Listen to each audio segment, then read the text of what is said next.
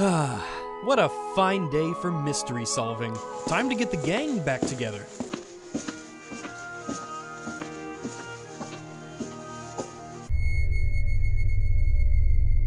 Alright gang, time to solve more mysteries. We're going to have so much fun together.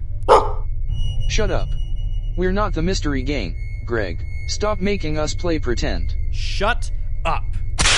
You couldn't possibly know my pain. I must recapture my youth because it has been taken from me. What do you mean, Greg? Oh, Scooby-Doo, my beloved Scooby-Doo. A series I've had many good memories with. Seeing the Scooby-Doo gang solving mystery after mystery. The memes, oh the memes. My beloved Ultra Instinct Shaggy. Indeed, you are superior to even the likes of Goku. And the many debates, like, is Velma a lesbian or is she bisexual? It's nothing but good memories. Until the Hollywood Corporation got their hands on him.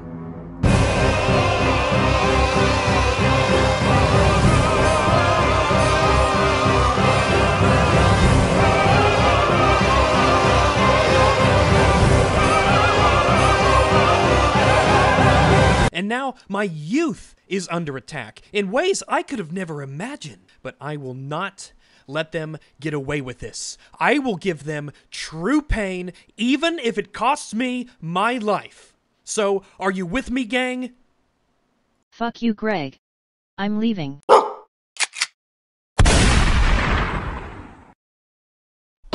Fine.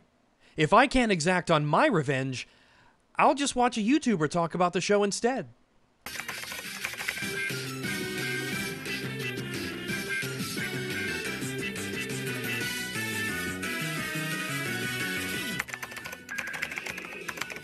You've got mail. Huh?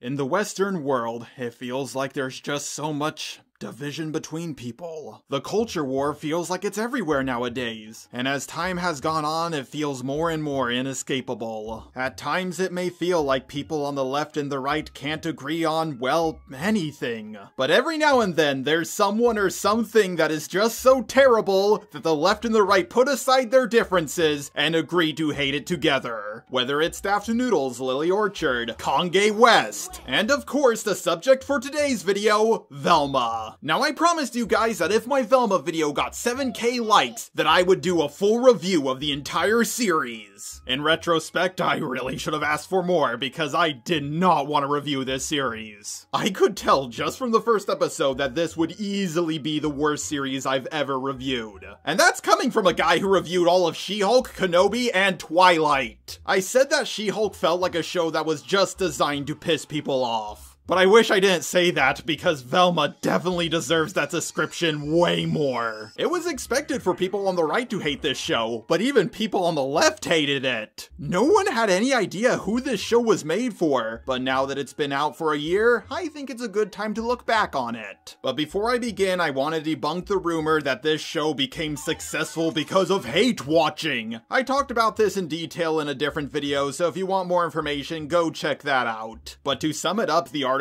that everybody loves to point to said that its premiere was the most watched thing on HBO Max. And even then, it was only the most watched animated and animated original show. Hey guys, we found the strongest man in the world, and we know he's the strongest man in the world because for one day, he was the strongest man in the world while standing on top of a raft and wearing a sombrero. Now, my first Velma video, I already talked about the trailer, so let's skip straight to episode 1. And yes, I also reviewed episode 1 in my first Velma video. But this time, I'm gonna go into much greater detail. Episode 1 starts off with Velma saying that this is her origin story. Put a pin in this because we'll see just how well this works as an origin story for Velma. First of all, her race is completely wrong, and no, she doesn't become a white girl at the end of the season. And as you guys are well aware, Scooby-Doo, you know, the star of the Scooby-Doo show, never shows up in this show at all. That would be like making the Mario movie without having Mario in it. Then she says that origin stories are usually about tall, handsome guy struggling with the burden of being handed more power. Now, from my experience, origin stories are normally about poor losers who, yes, normally do look attractive,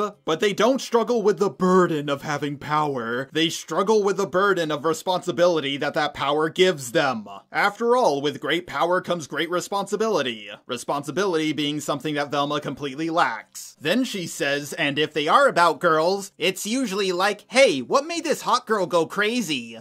Aside from Harley Quinn, what show about a girl has that premise? She-Hulk didn't have that premise. Twilight didn't have that premise. Witcher Blood Origin or Ahsoka didn't have that premise. This is just a made-up problem. But there is one show aside from Harley Quinn where I asked this question. This show! Yeah, throughout this show I was asking myself, why is Velma such a crazy bitch? And we find out later it's because her mom left her and she was also hypnotized or something. Oh no, wait, I'm wrong. Velma does not fall in this category because she was talking about hot girls. Yeah, I talked about this in my video, is race bending making people more racist? And in that video I brought up how the worst version of Velma is the one that they race bent. Like, imagine if I made a race bent version of myself and he was like, yo man, it's me, Jamaican Jaw. I'm gonna eat this baby. Then she goes on to say that she was the one who assembled the Mystery Inc. team and not Fred. You is a motherfucker, you know that? Oh my god, it's like Batwoman. It turns out this whole time, a man was actually taking credit for a woman's work. We cut to a bunch of 15-year-old girls showering together. A lot of people freaked out about this, but come on, I've seen what animes you guys watch. Honestly, this is pretty tame compared to half of them. Two cockroaches start banging. Apparently this is supposed to be funny or something. Fun fact, did you know that all cockroaches are intersex? Penis! And they decide which one will carry the baby by fighting. Whoever wins is the dad, and whoever loses is the mom. Yeah, make an anime around that premise. Oh, who am I kidding? I'm pretty sure that already exists. Daphne, who is, Asian, by the way. Like, I'm not saying that Asian gingers don't exist, but they're insanely rare. Hell, even white gingers are pretty rare. Believe it or not, one time I saw a black ginger with blue eyes. There's gotta be only like a dozen of those in the world. His nickname was Ganon, by the way. Wait, what was I talking about?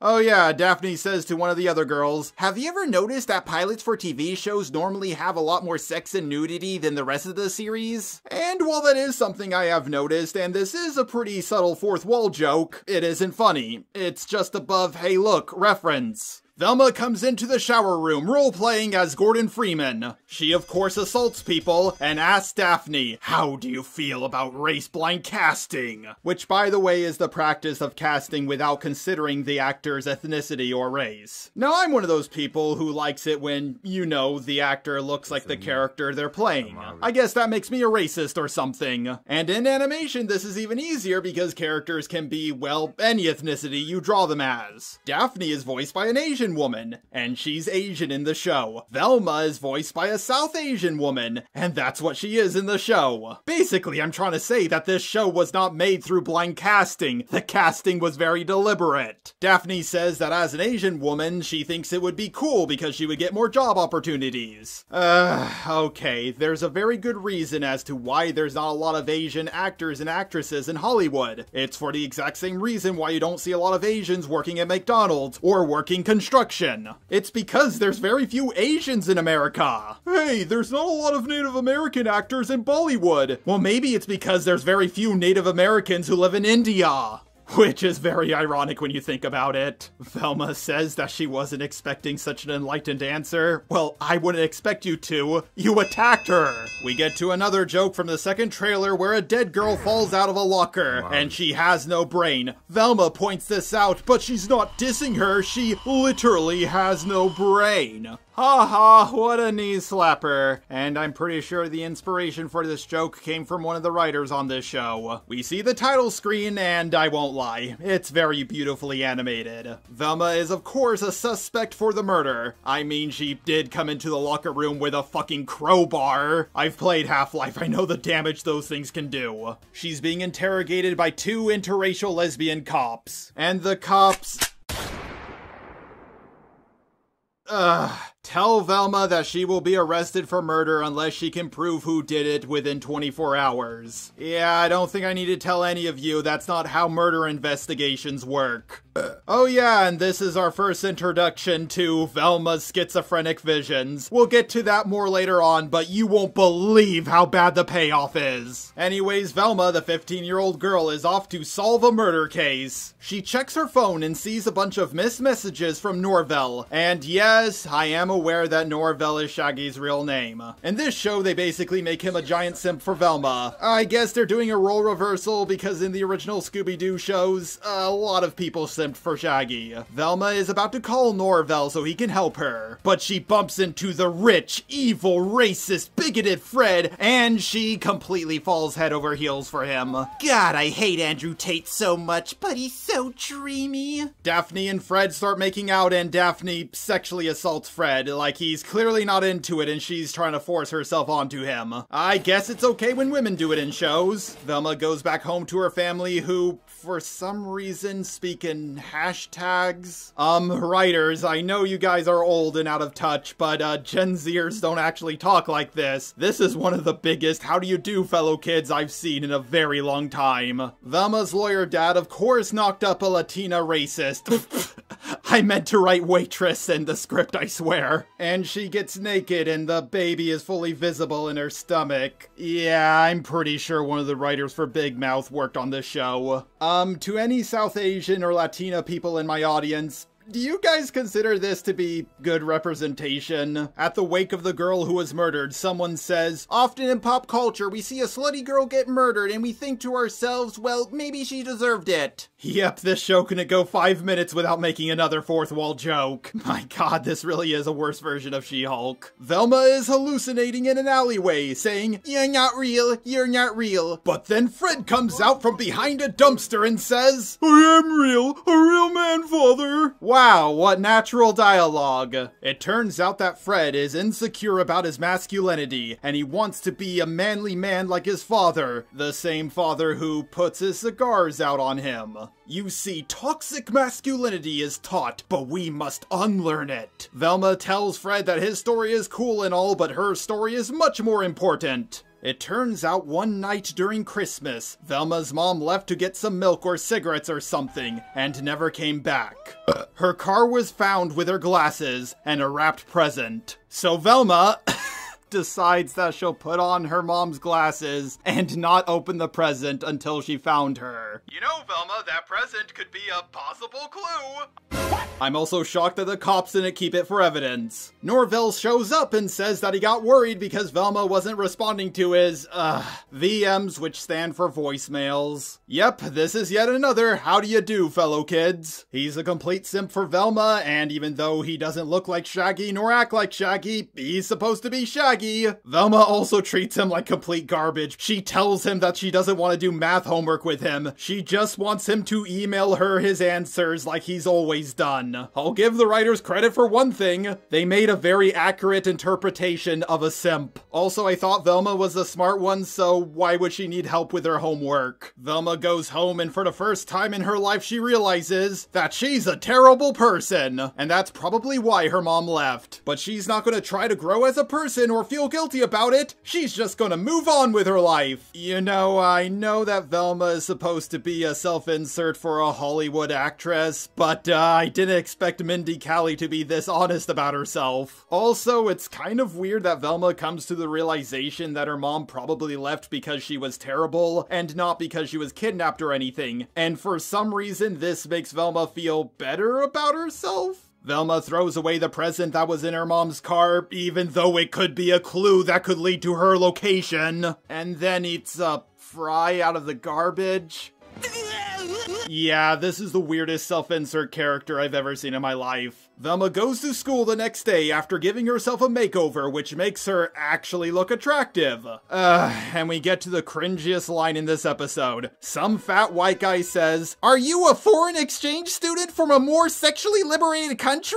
Bro, what are you talking about? America is one of the most sexually liberated countries in the world. And Velma is sexy now because she is unburdened by the belief that she made her mother go missing? What? That's the complete opposite of what happened! Yep, the writers just forgot what they just wrote. Honestly, I'm surprised it took this long. Everybody starts throwing stuff at Velma because she's a terrible person, and then somehow Fred throws something which cuts off this guy's leg. Velma goes into the bathroom to wash herself off, and we get to probably the most dragged out toilet joke I've ever heard in my life. Daphne is trying to tell Velma something, and someone keeps interrupting her by flushing. With how much time is devoted to this joke, I bet the writers are super proud of it. I'm not exaggerating, this joke goes on for like 30 seconds. Velma jumps to the conclusion that Fred is the murderer because he's a rich white guy. Velma sneaks into Fred's mansion and starts having another hallucination, but Norvell breaks her out of it by telling her that he loves her, and then she immediately friend-zones him. Fred comes in a robe, and apparently he hasn't gone through puberty yet, so his balls haven't dropped and he has a small pee-pee. He starts walking towards Velma like he's going to stab her, and then the two lesbian cops come in at the most convenient time and shoot him in the legs. Yep, everyone, it's another super convenient thing that happened for the plot to move forward. Honestly, I'm shocked that it didn't happen sooner in this episode. And by the way, Fred wasn't gonna stab her, he was just gonna pay her off. Like, the cops have no reason to suspect him, but they still arrest him after shooting him. The episode ends with Velma going home, and she finds another murder victim in her trash can. Well, if the police already suspected Velma to be the murderer before, now they have even more reason to. So that was episode 1, and I gotta be honest, so far, this is not the worst show I've ever reviewed. Oh, don't get me wrong, it's bad, but I've reviewed much worse shows than this. So let's move on to episode 2. Episode 2 of Velma starts off right where episode 1 ended, with Fred being dragged away by the cops. Yep, he was shot in both legs and now he's gonna be tried for murder because a brown girl said he did it. Well, if that's not white privilege, then I don't know what it is. Oh, and if you didn't remember that Fred had a tiny dong from the last episode, don't worry, cause they do another joke about it right at the start of the episode. Now keep in mind Velma, Mindy Kelly's self-insert, is attracted to Fred, a racist, bigoted, rich white guy with a tiny penis. Ooh, that's kind of small. Yikes. I don't know, maybe Mindy Kelly is trying to tell us something. Also, it does amaze me how much the writers are talking about a 15-year-old's dick size. Velma's lawyer dad is going to be defending Fred in court. He explains to his daughter that there's a chance that he could be innocent, but she tells her dad that she knows he did it because he's a white guy? Yeah, whenever a crime is committed, people always assume that a rich white guy did it. That's white privilege 101. By the way, She-Hulk was the worst show I ever reviewed that had a lawyer in it, but something tells me that the writers for Velma will have even less understanding of how the law works. By the way, it's later revealed that Fred didn't do it, so Velma was just being racist for no reason. Velma decides to go find her missing mother, even though it was established in the previous episode that her mother left them, she's not missing.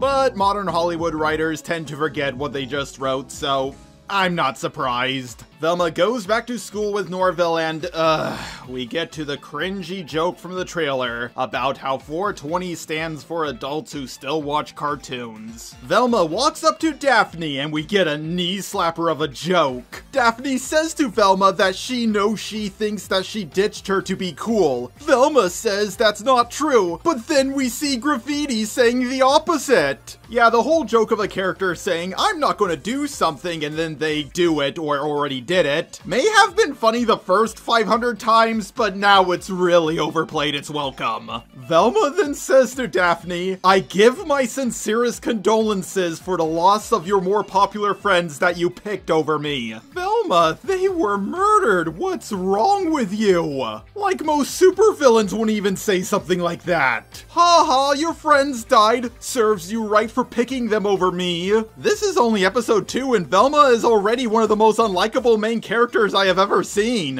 And the fact that she's a self-insert for Mindy Kelly? That's concerning. So right after Velma said something really horrible to Daphne, she tries to manipulate her by using their past friendship. Haha, your friends friends died, but since we used to be friends, can you do something for me? Velma wants Daphne to get her court case files from the 2 lesbian police officers, who turn out to be Daphne's adopted mothers. Okay, first of all, this is a super convenient thing that happened for the plot to move forward. The chances that Velma used to be friends with someone who is the daughter of the 2 police officers working on Fred's case are pretty small. But the bigger problem is police officers don't bring court documents home with them. They keep them at a courthouse or a police station. So yeah, they haven't even gotten to court yet, and already the writers of She-Hulk have proven that they know more about the law than the writers of Velma. Something super convenient happened for the plot to move forward, and it doesn't even make sense. Daphne agrees to give Velma the files on one condition. She has to pay her $500. Wow, I am happy that Velma isn't immediately getting what she wanted after she was a terrible person. We cut to Fred and his family, and Fred says, the only reason why people think I killed those girls is because I basically confessed to it. What? No, Fred didn't do that. He was offering to pay off Velma. This was at the end of the last episode. How do the writers not remember this? Also, even if he did confess to this crime, with how he did it, it would have been considered entrapment. And also, the cops were in his home without a warrant. Earlier in the episode, Velma's lawyer dad said that he's going to use Fred's tiny dick to win this case. I'm not a lawyer, and I know that searching someone's home without a warrant and using entrapment to gain a confession would be much better things to use in court than your client's tiny penis, or dressing him up as a innocent little boy. You know, I said it before, but I'm confident about it now. The writers of Velma know less about the law than the writers of She-Hulk. And of course, Fred is such a useless white male that he doesn't even know how to cut his own food. I gotta be honest, this might be the most pathetic straw man of people the writers don't like. Like, even back when people were super racist in America, they didn't do things like, black people are so incompetent that they don't even know how to cut meat. Don't get me wrong, they did say a lot of racist shit, but I don't think they went as far as to do something like that. Also, calm down, Twitter. I'm not trying to say that modern day white men are treated even worse than black people 150 years ago. Also, for the love of God, please don't take that quote out of context. I'm just trying to say that this is such an extreme straw man. And believe it or not, Fred not being able to feed himself is actually a plot point. No, I'm not joking. But I will say one good thing about this show. Fred's dad being voiced by the OG voice actor for Fred is fantastic casting. We cut back to Velma, who's trying to steal from Norvell's family to get the $500? Mindy Kelly just wants her self-insert to be the most unlikable main character ever. Oh yeah, and there's a subplot about the 2 lesbian cops going undercover in a school to catch a drug dealer. And they do things like wearing their hat backwards and dabbing. I get that the writers are trying to tell us that these are old, out-of-touch people, but the writers are still even more out of touch than this. Remember in episode 1 when people were talking in hashtags? Imagine being even dumber than your straw man. Velma goes into Norvell's room. He's in the middle of streaming. Chat, like, you don't even have to even, like, put together, you know, like, what, this is crazy, chat, you know, like, it's crazy, you know, like. He starts sipping for her, and because he's a simp, a lot of people leave his chat and unsubscribe. I gotta be honest, this is a pretty realistic portrayal of how streaming works. And Norvell says the worst line in the episode. In teen movies, a guy will sell something to get money to blackmail a girl into dating him for it. He says it's problematic, but effective and hilarious? I and many people have asked this question. Has that happened in, like, any movie? Like, if anyone can send me a clip from a teen movie where a guy blackmails a girl into dating him, that would be greatly appreciated. But as far as I'm aware, this is a completely made-up problem. This is one of the biggest problems with the Velma show. It's trying to talk about social issues that don't exist. Maybe in an alternate dimension this is a really good show, but not in this dimension. Like, I'm half expecting this show to say, don't you hate it how in superhero movies the villain is always from South America? But again, I haven't seen every movie ever, so maybe I'm wrong. So because Velma can't get the $500, Daphne, for some reason, tries to hire her. Why would you try to hire Velma? She's completely incompetent at everything. Oh wait, she's a self-insert from Mindy Kelly, and she's incompetent at everything, but people keep hiring her. It turns out that Daphne is actually the drug dealer that her adopted mothers are looking for. Velma says, "You're the candy man?" And Daphne tells her that she's the candy woman. Now this is one of the most annoying things that progressives have done with the English language. It's not policeman, it's police person. It's not fireman, it's firefighter. It's not mailman, it's mail person. By the way, one time I dated a mail lady and I found out later that she really was a mail lady. But in all seriousness, the word man can be short for human. I mean, after all, you can't spell woman without man. Daphne also says that according to TV, it's morally okay to sell drugs if your life is kind of bad. Breaking Bad is the most popular show about a drug dealer, and throughout the show they made it clear that what he was doing was morally bad. Like, even if these jokes work, they would only be as funny as, hey look, reference. But they can't even do that right. They're making references to things that don't exist. This show feels like it was written by primitive AI from an alien planet. Velma, says that those are all white people, Daphne. Minorities on TV can only sell drugs to escape poverty. First of all, again, Walter White was white. His actions were never painted as morally good. Second, minorities in TV shows don't just sell drugs to escape poverty. Often they're like a drug lord or something, like Gus. Yeah, characters in TV shows, not just minorities, but white people as well, often do sell drugs to escape poverty, but that's not always the only reason why they do it. This show has to have been made in an alternate dimension, I swear. By the way, Velma is such a massively racist character. Like, by the actual definition, she's racist. Daphne says that Velma knows everything about everyone.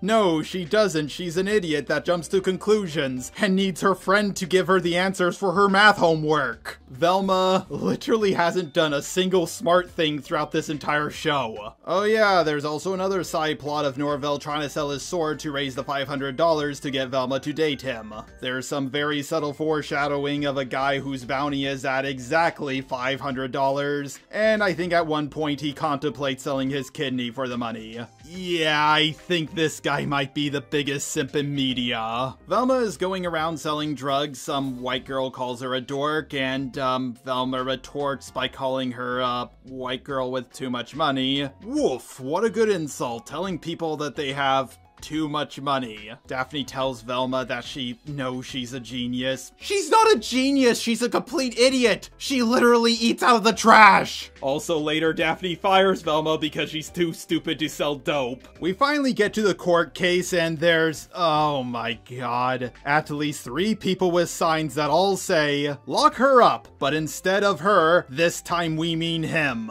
Okay, this legitimately made me angry. It's implying that women get locked up more often or for longer than men, and that could not be further from the truth. While it is true that men do commit more crime than women, men are still much more likely to get convicted and be locked up for longer periods of time than women. In fact, last time I checked, the jail time served between men and women is 6 times greater than the jail time served between white and black people. One of my favorite gotcha moments to play on liberals is I would ask them, "Hey, do you think it's wrong that black people serve more jail time than white people?" And they would be like, "Yes." And then I would bring up that the gender difference between men and women was 6 times greater, and they would look for any excuse as to why that's okay. But yeah, this commentary on society is not just wrong, it's the opposite of reality. World ends, women most affected. Fred shows up dressed as, Shota. The reporter says that she speaks for the entire journalistic community when she says, "I feel like an asshole." Okay, you know what, Mindy Kelly, that was actually a good joke. But then it starts raining, and this causes Fred to look like Hitler. Of course, someone points this out and says he looks like Hitler, but then he actually says something kind of funny by saying, "And not just because we compare everyone to Hitler these days." Okay, I will say one good thing about this show that it has over She-Hulk. The jokes are a lot better. Granted, that's not a high bar to jump over,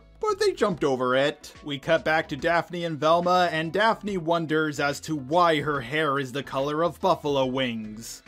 Maybe they'll actually answer why her hair is that color in this show. But let's not get our hopes up. Daphne and Velma share a tender moment, but then the cops show up and start chasing them. The chase ends with the cops, oh my god, running over a baby? Okay, it does survive, but man, that would have been such a dark turn. A little later on, Velma tries to sell drugs to this one guy, but it's actually her dad. And then he offers his daughter the $500 for the file if she can help him prove Fred's innocence. I don't know why any lawyer would ask their idiot daughter for help proving someone's innocence. Maybe he just really wants to lose the case. Velma looks through the case file and determines that, yep, Fred is guilty. But then she notices that Fred is such a man baby that he can't cut his own food, and then she finally realizes that he couldn't have been the one to do it. In court, instead of, Velma swearing on the Holy Bible, she swears on a copy of Grey's Anatomy. Well, actually it's Gers Anna because, well, the animators didn't finish animating the rest of the words. Look, she took her hand off of it, you can clearly see it. Boy, I really hope somebody got fired for that blunder. She then proves Fred's innocence by showing the court that he's a big man baby with a tiny dong, who doesn't even know how to cut a steak.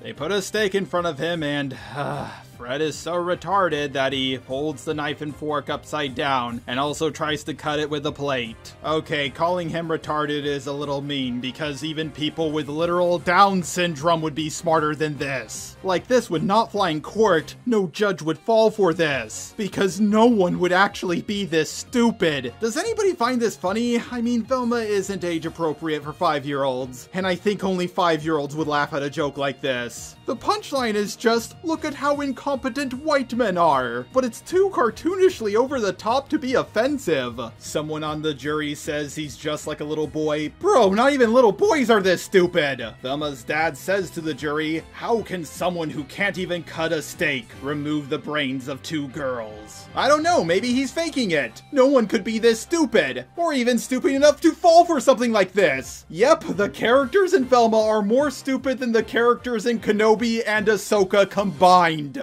But because Fred is full of so much toxic masculinity, he tries to reclaim his masculinity by saying he really did kill those 2 girls. The episode ends with Velma going home, she starts suffering another panic attack, and Daphne gets her out of it by kissing her without her consent. Now apparently it was a really big deal that Velma was lesbian in this show, even though she's been a lesbian before. But I guess Daphne hasn't, so I guess that's something new. And that's the end of episode 2. Okay, I didn't think episode 1 was that bad, but my god, I see why people say this is the worst show ever now. Episode 1 was bad, don't get me wrong, but it wasn't the worst first episode of any show I've ever seen. But episode 2 of Velma is the worst episode I've seen of any show ever. But there's 8 episodes left, so something tells me I haven't seen the worst episode of Velma yet. Anyways, let's move on to episode 3. Hopefully it's better than this one. Hey everyone, I'm using a different laptop to record. Tell me if it makes my voice sound better or worse. Anyways, episode 3 of Velma begins right where episode 2 ended, with Velma and Daphne making out. Daphne decides to go home and Velma says, "What the hell just happened?" Which is exactly what I say after watching any episode of Velma. Velma is so shocked from the kiss that it puts her in a daze. She can't sleep, and when she's getting ready for school, she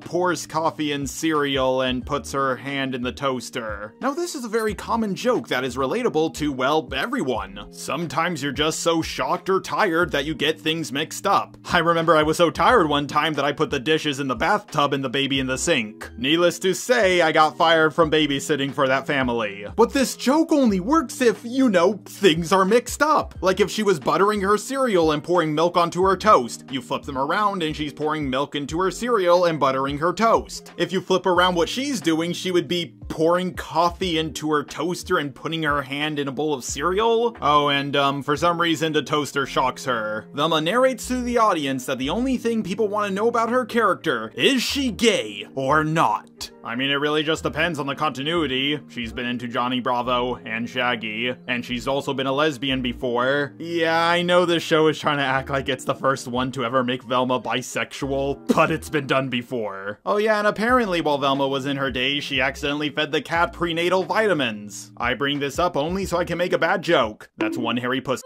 Yeah, I made that joke up on the spot and it's already funnier than, well, whatever this is supposed to be. Velma goes to school and meets up with Norvell. She tells him what happened, and he tells Velma that her possibly being gay is a huge deal, even though we see two guys constantly making out in the background. But now that Velma got the court case files from the last episode, she now knows the last place her mom's phone pinged was at Fred's house. Oh boy, Velma, are you gonna falsely accuse him of murder again? We get to the one joke from the trailer that actually made me laugh, where Velma says, "You can't speculate about someone's sexuality unless they're famous or Peppermint Patty." Not gonna lie, even now this joke genuinely makes me laugh. We learn that Norvell's dad is a therapist and, yeah, considering his son is friends with Velma, he needs all the therapy he can get. Velma says that Shaggy's dad is just a school therapist, the lowest form of therapist there is. He's even worse than her therapy app, which is obviously Russian spyware. Oh yeah, this came out before the war with Ukraine. Remember how a whole bunch of people on the left kept on going on and on about how Trump only won because of Russian hackers, and how the right was going on and on about how Hillary wanted a no-fly zone over Syria, which could start a war with Russia? Yeah, both sides were way too scared of Russia back then. Now we know they can't even take over a small nation. Velma, along with the rest of the girls in the school, have to take a women's self-defense class so they don't get murdered. Velma says, why don't boys take a don't murder women class? Norvell's mom says back to Velma, because I only have $50 in the budget to combat centuries of toxic masculinity. Okay, so the term toxic masculinity is a lot like the term wokeness. It's very hard to define and everyone seems to have their own definition for it. So just like with the term wokeness, if you're gonna argue against toxic masculinity, you need to figure out what the person you're arguing with defines it as. This show seems to define it as men thinking it's okay to murder women because that's what they've been taught for hundreds of years? Well, that's just stupid. Murder has been illegal for hundreds of years in just about every single country. If anything, there's a surprising amount of women who are into serial killers, so wouldn't this be toxic femininity? And obviously, Velma saying don't teach women to defend themselves, teach men not to murder, is obviously in reference to the popular talking point, don't teach women how to avoid being raped, just teach men not to rape.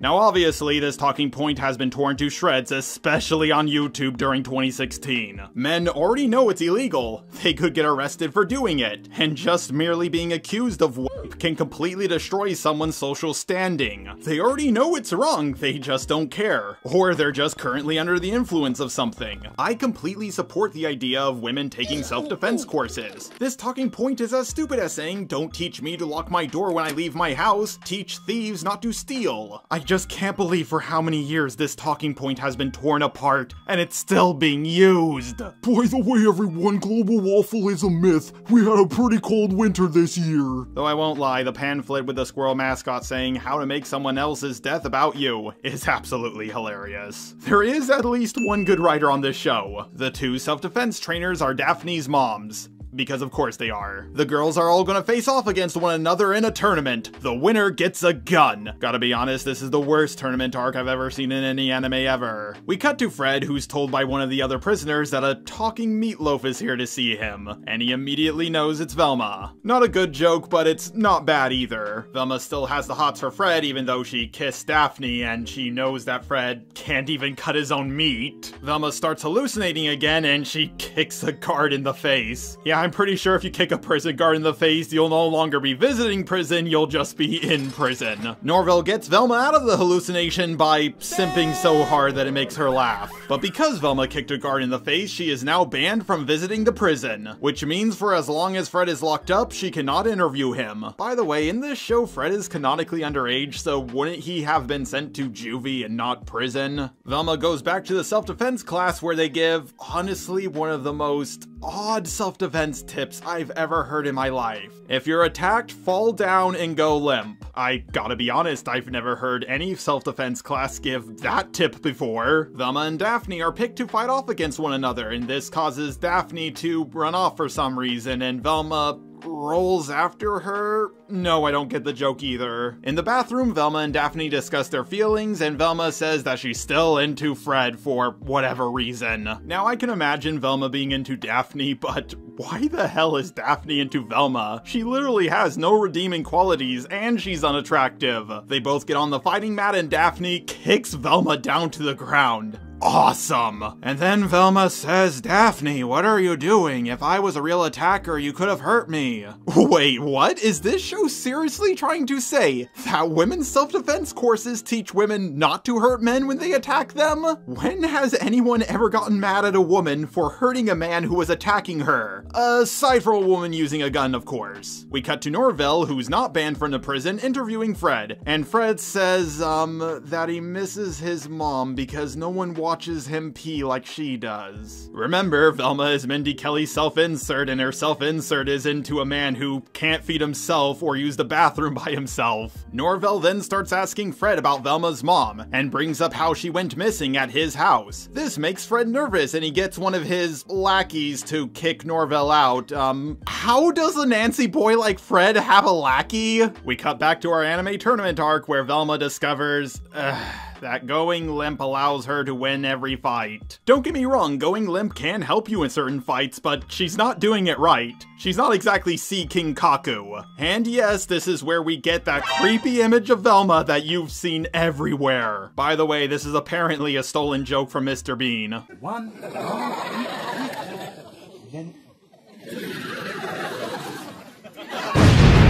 Daphne takes out a pen and starts stabbing this big girl. Hey, lesbian cops, if you're looking for the killer, I think you found them. And it's your own kid, apparently. By the way, I think that girl that Daphne just murdered might be trans, so, yeah, that's, probably one of the reasons why the murder rate is so high. It literally just happened right in front of two cops, and they did nothing to stop it. Norvell is talking with his therapist dad, and he tells him that he just doesn't think he's cut out to be a therapist. But then his dad gives him a magic cardigan, which will make people tell him their problems. Velma learns that Daphne does like her but won't admit to it because she's popular. But then she comes up with a plan to steal Daphne's diary. Norvell interviews Fred again, and by using the magic cardigan, he gets him to open up, and it turns out Fred actually knows nothing. Well, that was pointless. We get to the final fight between Daphne and Velma decides to read out Daphne's diary to everyone. She thinks this will destroy her popularity, but all she reads out is, yeah, sometimes she goes to therapy. This, of course, makes everyone turn on Velma. You know, I may have autism, but even I'm not autistic enough to do something like this. You see, mental health is no joke. Just ignore the fact that the writers have been making jokes about mental health throughout this entire episode. Keep in mind, Velma is supposed to be the smartest character in this show, but unfortunately, you can only write a character as smart as, well, you are, and the writers are idiots. Then we get to the absolute best part of the episode. Daphne kicks Velma into a wall. Also, apparently she kicked Velma so hard her tubes are now tied, so she can't breathe, which is good for, well, everyone in the world. Velma gets therapy from Norvell's dad, but because he doesn't have his magic cardigan anymore, he has to use something else to get her to open up, and he uses a water fountain. I'm sure someone somewhere finds this funny, but I don't. Later on, Velma is riding in a car with Norvell. Fred probably didn't do it. Yeah, but isn't it nice to see a rich white guy get falsely convicted for once? I'm too distracted to enjoy it. Like, I seriously want to know, is there a single likable character in this show? Fred and the other prisoners start rioting, and this will lead to nothing. It's only here to pad out this episode. Yes, they do escape, but whether they did or didn't, the outcome would have still been the same. Trust me, you'll understand why when we get to episode 4. Velma apologizes to Daphne for reading her journal out loud, and just like in episode 2, Daphne forgives her way too quickly. They reveal that they do have feelings for one another, but for now, they'll just be friends. Wow, Velma just friend-zoned Daphne like she did to Norvell. Norvell is talking with his dad while they witness the prison riot, and Norvell's father tells his son that he's not ready for the cardigan. Norvell hands it back to his father, but then something drops out of it. It's a piece of paper that says Crystal Cove Insane Asylum. Norvell questions his father as to why he has this, and his father gets really nervous, saying he has a friend who works there. Norvell, why are you questioning this? And, Norvell's father, why are you so nervous? Therapists work with people in insane asylums all the time. This is not out of the ordinary. Norvell's dad says his friend who works there is, Dr. Bad excuse. Norvell puts the magic cardigan back on to get his father to answer his question. Norvell's father opens up and says, "Son, I have to tell you something about your mother." And no, this has nothing to do with the next episode. Yep, the only reason why the cardigan was so important was so that something super convenient could happen, so that the plot could move forward. The episode ends with Fred being caught by the two lesbian cops, and he's tased. You know how I told you to wait until episode 4 to learn why the whole prison riot was pointless? Yeah, it turns out you just had to finish the credits to realize that scene was entirely pointless. I do apologize that my review of episode 3 was shorter than my review of episode 1 and 2, but that's because, well, not that much happens in this episode. However, a lot of the things in this episode are important for understanding episode 4, so let's move on to reviewing it. No, God! Episode 4 starts off with a flashback when Velma was in preschool. She talks about how she was never really all that popular. I mean, now she's popular, but, for all the wrong reasons. Basically, this flashback just establishes that Velma doesn't like pretty and popular girls, which we already knew, so this flashback is kind of pointless. Then it's revealed that another girl was murdered. So it looks like the school will have to get rid of their murder-free banner, which apparently cost $10,000? Wow, what a relatable joke. I can't tell you how many times I tried to buy a banner, only to realize that it was the same price as a used car. Like, I really don't know who would find this joke funny. The banner also says murder-free for 2 weeks, so they could have only used it for a few more days before they had to get rid of it. Is the joke supposed to be about how much schools waste their budget or something? So, Fred is now exonerated. He's going to be released from prison because, a murder happened while he was locked up? You know there can be more than one killer, right? There could also be a copycat killer. This is one of the absolute worst reasons why anyone should be released from prison. Further proof that the writers for She-Hulk know more about the law than the writers for Velma. Velma, of course, makes a murder about her. How come no one ever cared this much about my missing mom? Velma, I know this might be a hot take, but someone being murdered is more serious than someone going missing. Like, I'm super autistic, and even I have the social awareness not to do something like this. The police realize a pattern in the 3 girls who were murdered. They're all incredibly hot. Oh my god, I know who the killer is! It's Elliot Rodger! And then we get an actually funny joke. A black soldier says, "Hot girls' lives are even harder now. They already spend half their days responding to compliments as is." I'm not gonna lie, that's actually a funny joke. Although, just like Norvell, this black guy is also a simp. It's confirmed every black guy in Velma is a simp. Now, because the police don't have much of a budget, they can only protect 5 girls. And they're of course going to protect the hottest ones because they're at the highest risk. Velma, of course, has a problem with this because it's the smart thing to do. Wait, so a couple of middle-aged white dudes are gonna decide which of us are hottest? Now, to be fair, middle-aged men deciding which high school girl is hottest is a bit problematic. But, what's the problem with them being white? Trust me, Mindy Kelly's self-insert gets a lot more racist later on. Also, every straight man, throughout their entire life, have ranked the hotness of every woman they've ever met. So they are the absolute best person for the job. The cop, for literally no reason, decides that Velma is going to be the one to make the list. You know, if you reward her bad behavior, it's just going to encourage her. Hey, Jar, are you talking about Mindy Kelly or Velma? Yes. Velma says she would rather die than make a list of which girl is hottest, even if it is to save their lives. But Velma eventually agrees to make the list, and then she says, "Don't forget, ranking hot girls is exactly how the Trojan War started." 1, that war was fictional, and 2, Helen of Troy was kidnapped. They were trying to rescue her. They didn't go to war over her because someone rated her a 2 and the other person rated her an 8. Velma, of course, pushes the creation of the hot girl list onto her friend Daphne. She literally admits that most girls look like a potato in a dress to her. Then why did you agree to make the list? And also, that's what you look like. Stop projecting. The hot girls, of course, do whatever they can do to make it onto that top 5 list. I get that this is played for laughs, but they're literally just trying to not get murdered. Velma says, "I figured out the problem with this list. Men literally make everything about themselves." Now, personally, I think this is just Velma projecting, who, by the way, is Mindy Kelly's self-insert. Yes, I am going to keep bringing that up throughout this review. Literally, throughout this show, every single member of the Scooby-Doo gang simps after Velma. And she thinks men are the ones who make everything about themselves? Velma decides to get into contact with Fred so he can make the list, who is a man, by the way, and she said men shouldn't make the list, but now she's going to a man to make the list. By the way, isn't it funny that this show keeps preaching to us why objectifying women is bad, yet it's constantly objectifying women? Now, even though Fred just got out of prison, Velma doesn't think he suffered enough, so she tricks him into reading a feminist book, which he thinks is about X-Men because it has the word mystique on it. I'm gonna be honest here, Fred doesn't seem like a guy who would read an X-Men book. By the way, the feminine mystique is actually a real book. It was written by Betty Friedan. It talks about how women would rather get married and have kids over having a job or going to education. I'll link a Wikipedia article about it down below, but it is absolutely not what a modern feminist would agree with. Writers, if you're going to make up a fake title for a book, you might want to Google it first. Norville visits Daphne so he can copy her personality so Velma will like him. Yep, the writers really want you to know that he's a super mega simp. A geo-rock out of nowhere gets thrown through her window, and for some reason Velma thinks this is her birth parents trying to contact her. I don't know why she would jump to that conclusion. I mean, if I was in her shoes, I would assume that the killer was now after me. The mayor decides to ask Velma to make all the girls as ugly as she is. And of course, Velma brings up talking points like patriarchy and the male gaze.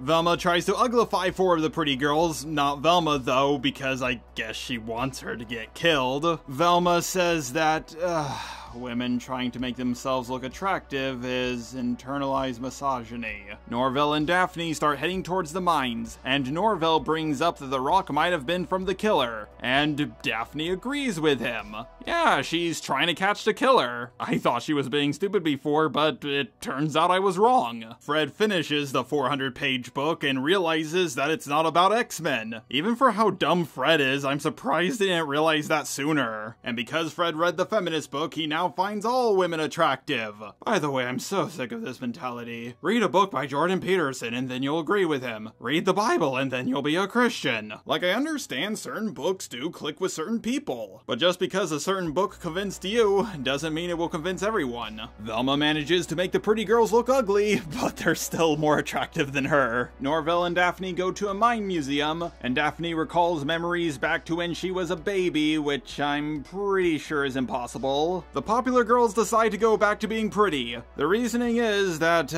no girl should change how she looks in order to not get murdered. Okay, well, enjoy getting murdered then. They tell Velma that her definition of womanhood is even more restricted than theirs, and this causes Velma to dress up as a blue-haired elf for some reason. As they're stuck in traffic, Velma's stepmother starts to give birth. Velma tries to request a cop to escort her stepmother to the hospital, and he mistakes her for the serial killer, and to be perfectly honest with how she's dressed, can you really blame him? A crowd forms around her stepmother so they can film her giving birth in public. I know this is supposed to be commentary on social media, but I've never seen a video of a woman giving birth in public. Velma gets the hot girls to distract the crowd, and she starts beating people up. You know, Velma, the cop already mistook you for the serial killer, and now he's witnessing you assaulting multiple people. Fred witnesses Velma beating up a bunch of people, and this makes him find her attractive. And now that Fred is simping for Velma, that means everyone in the Scooby-Doo gang is simping for Velma. Daphne says that finding her parents is the only way she can find out why she's so different from everyone.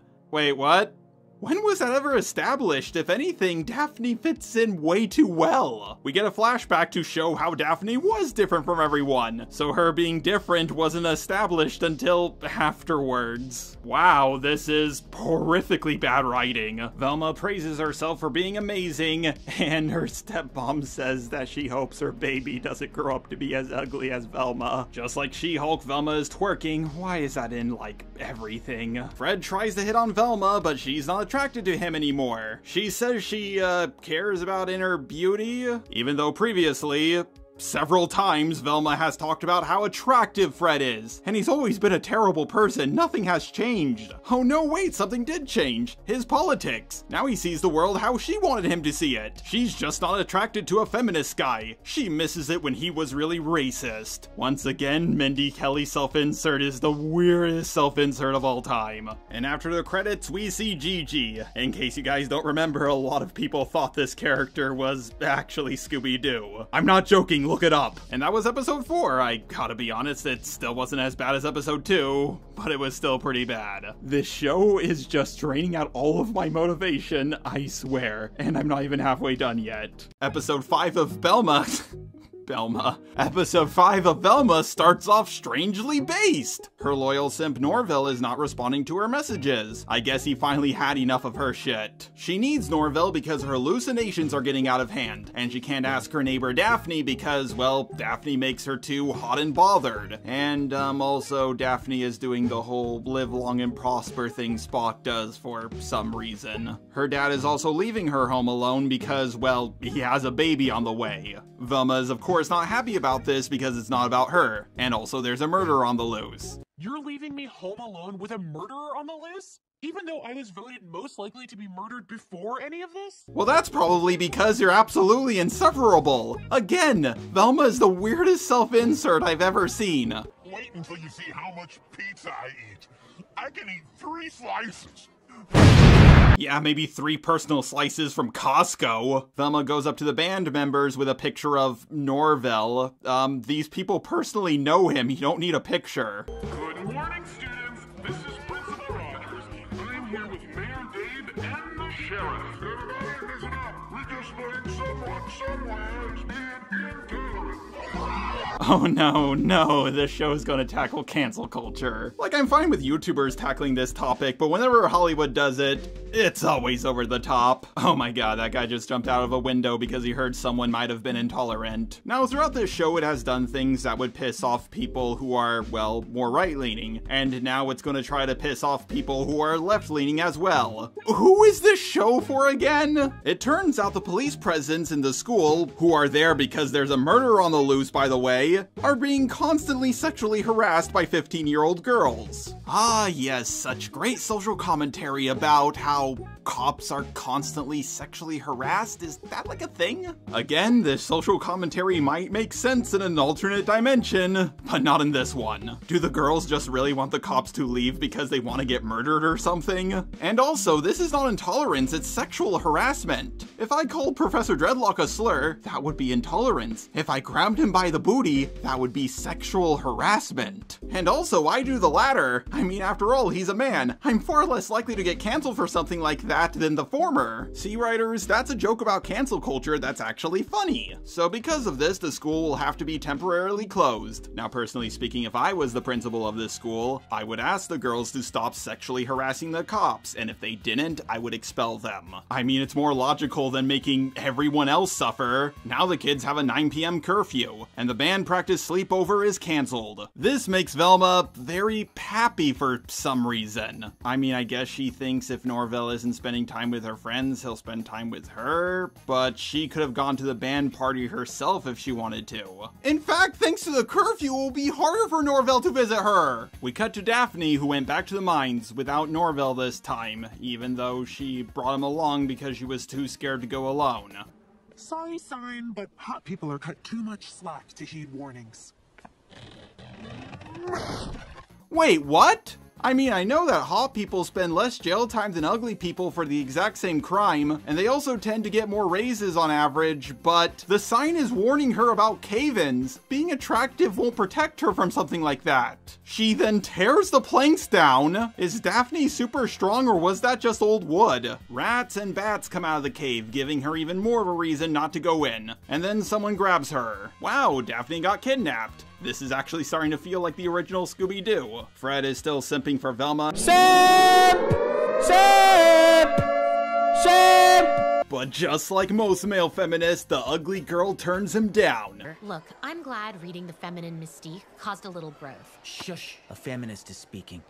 Oh my god, that's genuinely a funny joke. A progressive is speaking over someone they claim to fight for. It's not only funny, it's relatable as well, so that's a point for this show. Fred tells Velma that his house used to be owned by a mad neuroscientist. Pay attention to this because it will be important later. Velma finds out that Norvell has a girlfriend, which is terrible for her because now she can't just use him as her servant anymore. I almost used a different word until I remembered he was black. I also still find it funny that to this day, so many people think this girl Gigi was actually supposed to be Scooby. For some reason, being with a hot girl makes Velma think that she can get with Don Lemon, which is something that Mindy Kelly would absolutely say. Velma at first thinks that Norvell having a girlfriend now is a good thing, because he can just help Velma and not tell her about his feelings. But it turns out that Gigi doesn't want her boyfriend Norvell to spend time with Velma.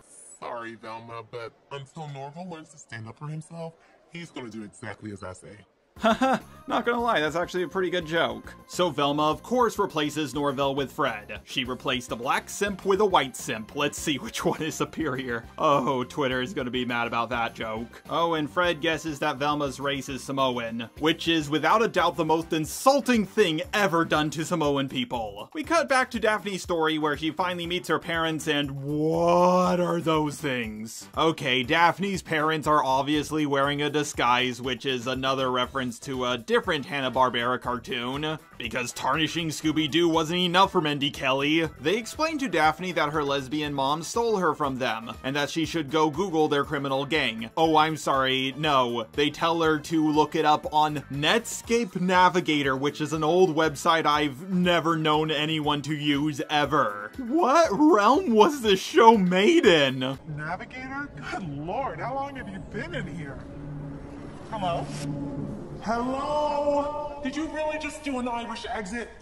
Huh, maybe we are related. What the hell is an Irish exit? I decided to Google it and not look it up on Netscape Navigator, whatever the hell that is. Supposedly, Irish Americans had a habit of slipping out through the side door at church to avoid chatting with people. It's a saying that I've never heard anyone use ever. I know I just said this, but what realm was this show made in? We cut to Velma and Fred, who go to the Historical Society so they can look up information on Dr. PragerU. I mean Dr. Perdue. It's Historical Society.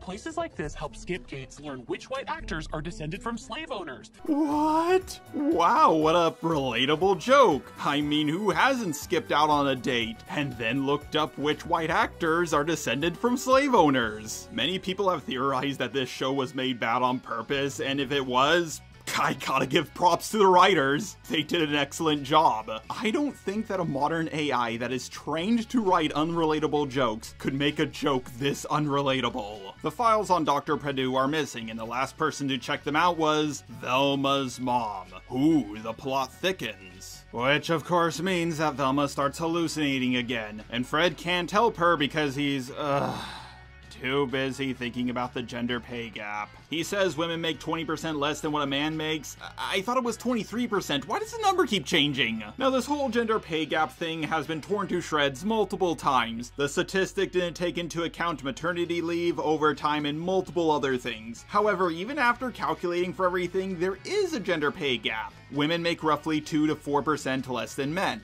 And I do think that's an issue that we should talk about, as soon as Hollywood will stop lying about the number. Also, Asians make more than white people do on average. Though I won't lie, the male feminist not helping the woman who's suffering right in front of him is pretty funny. Velma wants to break up Norvell and Gigi because she's an absolutely terrible person who's a self-insert for Mindy Kelly. Yes, I will keep reminding you of that. She plans a band sleepover and invites Norvell and Gigi, even though it was previously established that Norvell wasn't going to go to the first one before it was canceled, but now he will for some reason. Fred, you're not allowed in here. I know, I'm not a band. Thank God. I'd rather kiss a toilet.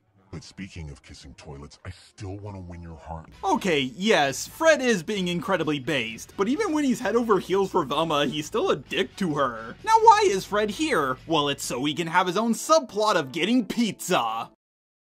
I'm not joking, that's what he does. The band gets hungry, so they start eating anything they can find, and Velma still needs her parents' house to be clean, or she'll get disowned. We cut to Velma, who looks up information on the Crystal Mine Gang. Basically, they were a group of miners who lost their jobs, so they turned to crime, but kept their old costumes and created a cave civilization? This show is weird. Eventually, the gang had over 20 members, including an infant, and then Daphne's lesbian moms took them down and adopted her. Daphne's takeaway from this is that she's genetically a villain.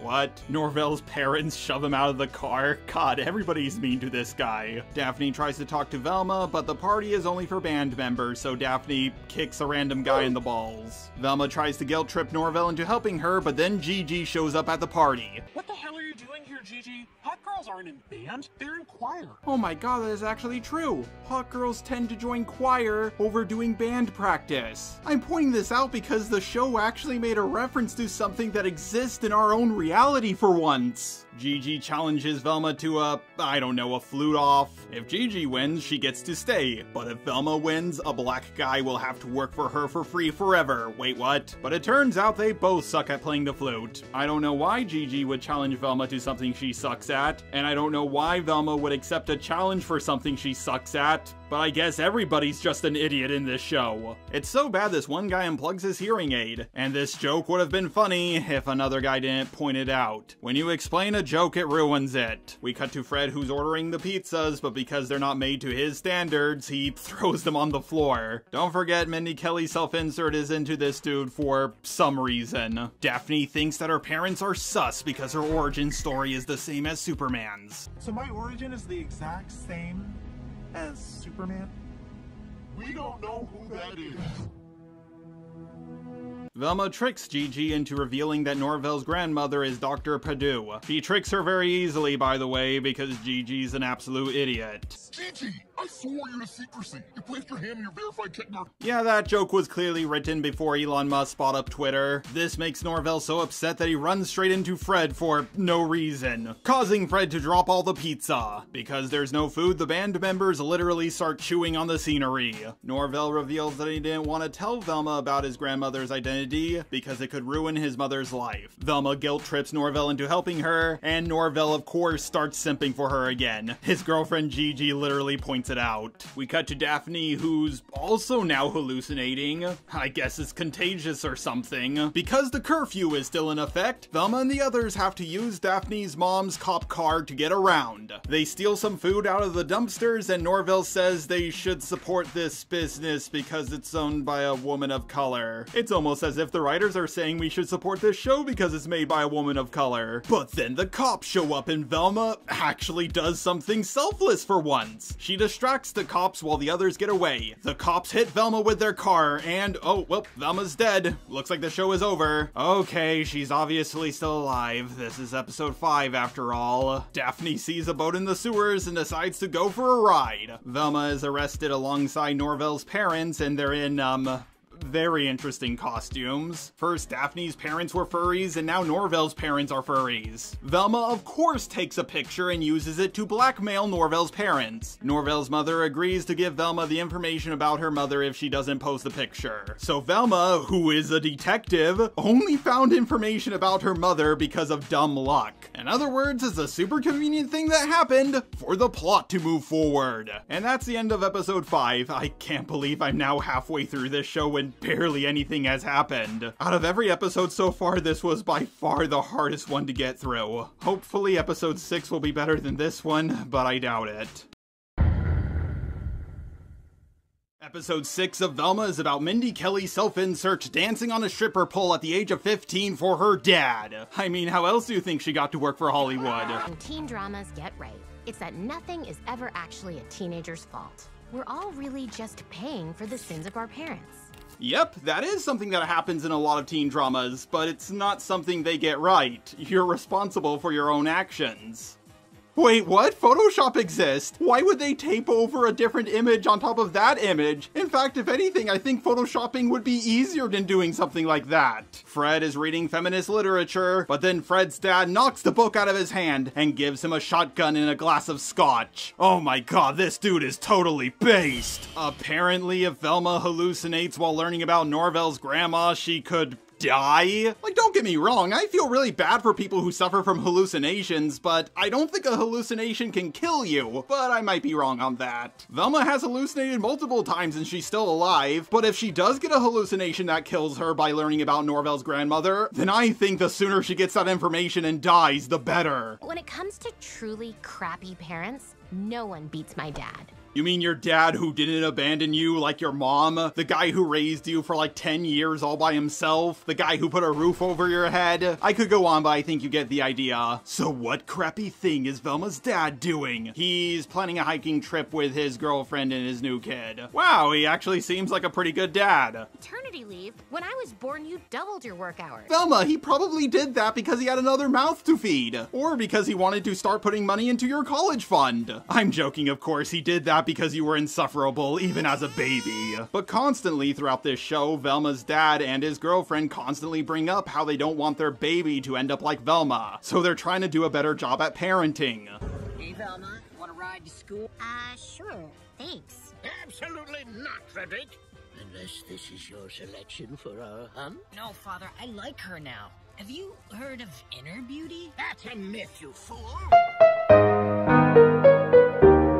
Like I said earlier, Fred's dad is completely based. They drive off and Velma says, "At least my dad isn't as bad as Fred's dad." Wait a second, at the start of this episode you said your dad was the crappiest dad in the world. I'm tired of modern writers forgetting what they just wrote. Velma's dad drives by and splashes mud all over her. Okay, now I'm starting to think that Velma's dad is pretty based. Apparently, not believing in inner beauty makes you worse than someone who dumps mud all over people. Velma learns about Norvell's grandmother, who was a neurosurgeon who figured out a way to keep the brain alive outside of the body. But despite this being the greatest discovery of all time, her work was rejected because she was a woman scientist. Okay, I see the commentary they're trying to go for, but the thing is, something this amazing wouldn't be rejected just because a woman made it. I understand that she's Norvell's grandmother, this happened decades ago, but a black woman in the 1960s was able to help NASA do all the complicated math calculations to make the moon landing possible. Her name is Katherine Johnson, by the way, you should look her up. The point I'm trying to make is that this commentary the show is trying to make is just super overblown. Hang on a second, I think I might have said porn instead of point by mistake there. America was at war with communist Russia during this time. They wouldn't reject being able to keep brains alive outside of the body just because a woman did it. But I guess this scene isn't that bad because a general is into her idea. Apparently military generals are more progressive than scientists. Who felt he could use it to spy on what he believed to be the biggest threat to the American way of life. Oh, let me guess. Communists? Meat made from plants? Women's sports? How could women's sports be a threat? No one watches it. Well, except for tennis, because we like to hear them grunt. Although, with the inclusion of trans athletes, women's sports has gotten a lot more complicated. No. Meddling kids.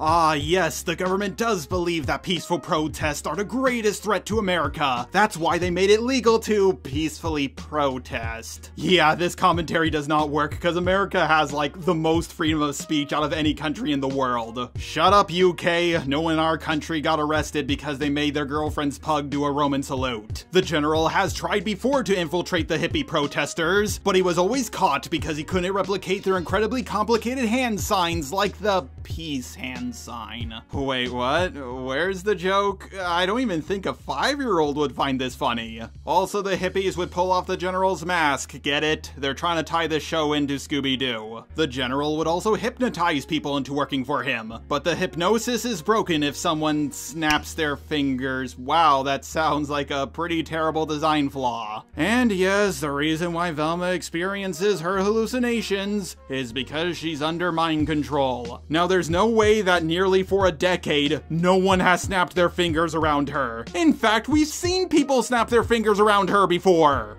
Hey girlies! This might be the single worst piece of writing I've ever seen in my entire life. I could see a little kid not taking into account how much people snap their fingers, but not an entire team of adult writers! So the only solution left for the general was to put a soldier's brain into a teenager's body. Seems like it would be easier just to make protesting illegal. He called this plan the, Special Covert Operations Brain Initiative. Or Scooby for short. The writers weren't clever enough to have a word for the first O, so they just took the C and O together from the word covert. Also, Scooby's name ends with a Y, not an I. If you have to force your acronym to make sense, it's probably not a good acronym. Scooby? And wait, what did Scooby do? Now, despite Norvell's grandmother figuring out a way to keep the brain alive outside the body, she was unable to figure out how to transfer the brain into a new body. Eventually, she gives up. She has her lab walled off, she gives her journals away so no one can find them, and she puts herself into an insane asylum. But wait, my mom disappeared after finding Dr. Purdue's journals, and the dead girls all had their brains removed. Could they be connected? Wow, for all your personality flaws, you're actually a pretty good detective. What? No, she isn't. This is the most logical conclusion that anyone would come to. I've said it before and I'll say it again. Writers can only make characters as smart as they are. We get a random jump scare hallucination because of course we do. We cut to Daphne meeting up with her parents who are, mining so they can sell crystals. Yeah, that's basically it for now. Let's cut back to Velma. She wakes up in a hospital bed, then hallucinates again and passes out.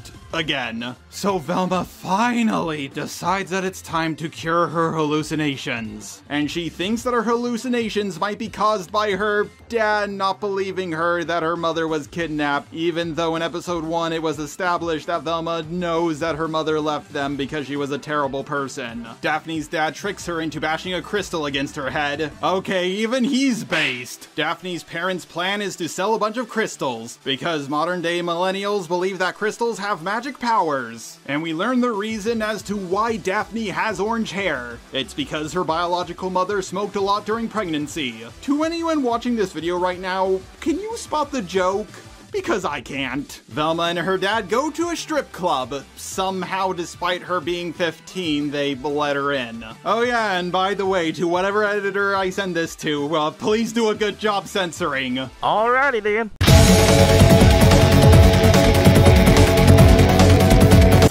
Hallucinations, I need you to believe me that Mom was kidnapped. Dad, in order for me to stop hallucinating, I need you to join in on my delusions. If any girl or person for that matter tells you to do something for them in order to stop their hallucinations, run. Velma's dad gets a work phone call, so because he's trying to provide for the family, she decides to get on a pole and start dancing. But Fred is also there because his dad took him to a strip club. Once again, Fred's dad is super based. Velma finally gets her dad's attention, and everybody leaves the strip club, and, can you really blame them? Norvell decides not to be a simp anymore because he doesn't want to end up like his dad. The only dad in this episode who isn't based. Velma and her dad go fishing, he pulls up the very famous Scooby-Doo ghost. Man, Velma's dad is strong, and that's a strong fishing pole. And yes, this is one of those jokes that goes, hey look, reference. Hey, look! Fred reveals to Velma that the entire time he was spending time with her, he was actually working. For some reason, this makes Velma upset, but the thing is, Velma, he was spending time with you, and you'd even know he was working. So he was providing for the family while spending time with you.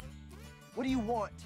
It's not that simple. What do you want? Velma decides that her hallucinations are caused by trying to get her dad to love her, and this allows her to open the box. By the way, that's not what's causing her hallucinations, but we'll get to that later. What the fuck? It turns out there's nothing inside the box, and Norvell's mom just exposition dumps a bunch of stuff onto Velma. Also, Velma doesn't believe in ghosts, even though her and her dad literally just pulled one up while fishing.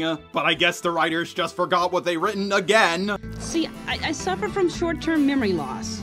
Short-term memory loss. We cut back to Daphne, whose biological parents don't actually love her. They were just using her as a hostage. But then her stepmoms come in and save her. But Daphne's biological parents manage to get away by using a camera flash to make a bunch of bats fly around all over the place. Huh, well I hope this side plot wasn't entirely pointless and actually leads to something. We get to the scene from the trailer where a bunch of bricks fall on Velma and Fred. It's a good scene because Velma is in pain. Velma's dad shows up and explains why he had to work so much. Now look, I'm sorry for how much I worked when you were little, but I figured you were fine because you had your mother. But then she walked out on us and I wanted to be there for you, but it's too hard because I feel so guilty. So I hide at work.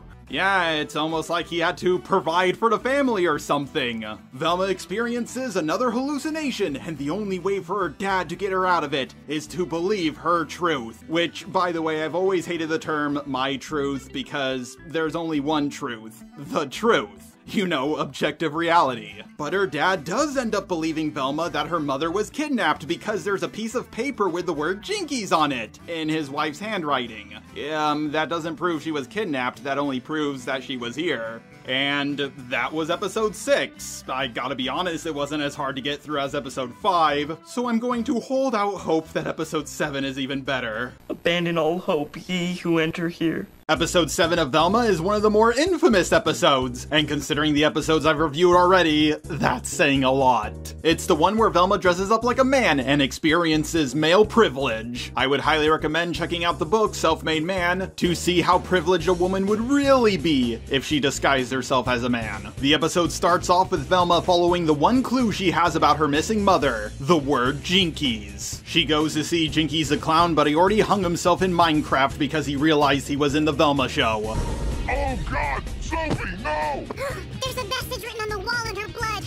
Oh God, if she's dead, who's gonna clean that up? Jesus, Velma! I know you only think about yourself, but your stepmother just died. Now, at first, I was very surprised that this show actually had the balls to kill off Sophie. But she actually isn't dead, she was just inviting her husband to Fogfest. Kind of seems like a fucked up thing to do, considering there's a killer on the loose, but whatever. Demon, back to hell with you! Velma, stop! This was a fogpuzzle. A fogpuzzle? You know, like a promposal, but for Fogfest. Fogfest? You know, the one night a year all of Crystal Cove comes out to celebrate its world-famous spooky fog and pick the Fog King and Queen. Get it, Fog King? If you say it really fast, it sounds like you're saying, a word that YouTube does not like me saying. And yes, the writers will hammer in this joke they're so proud of throughout this entire episode. No, I know what fogpuzzles and Fogfest are. What I don't understand is how it can still be happening with the serial killer on the loose. What happened to curfew? It was working. Oh my God!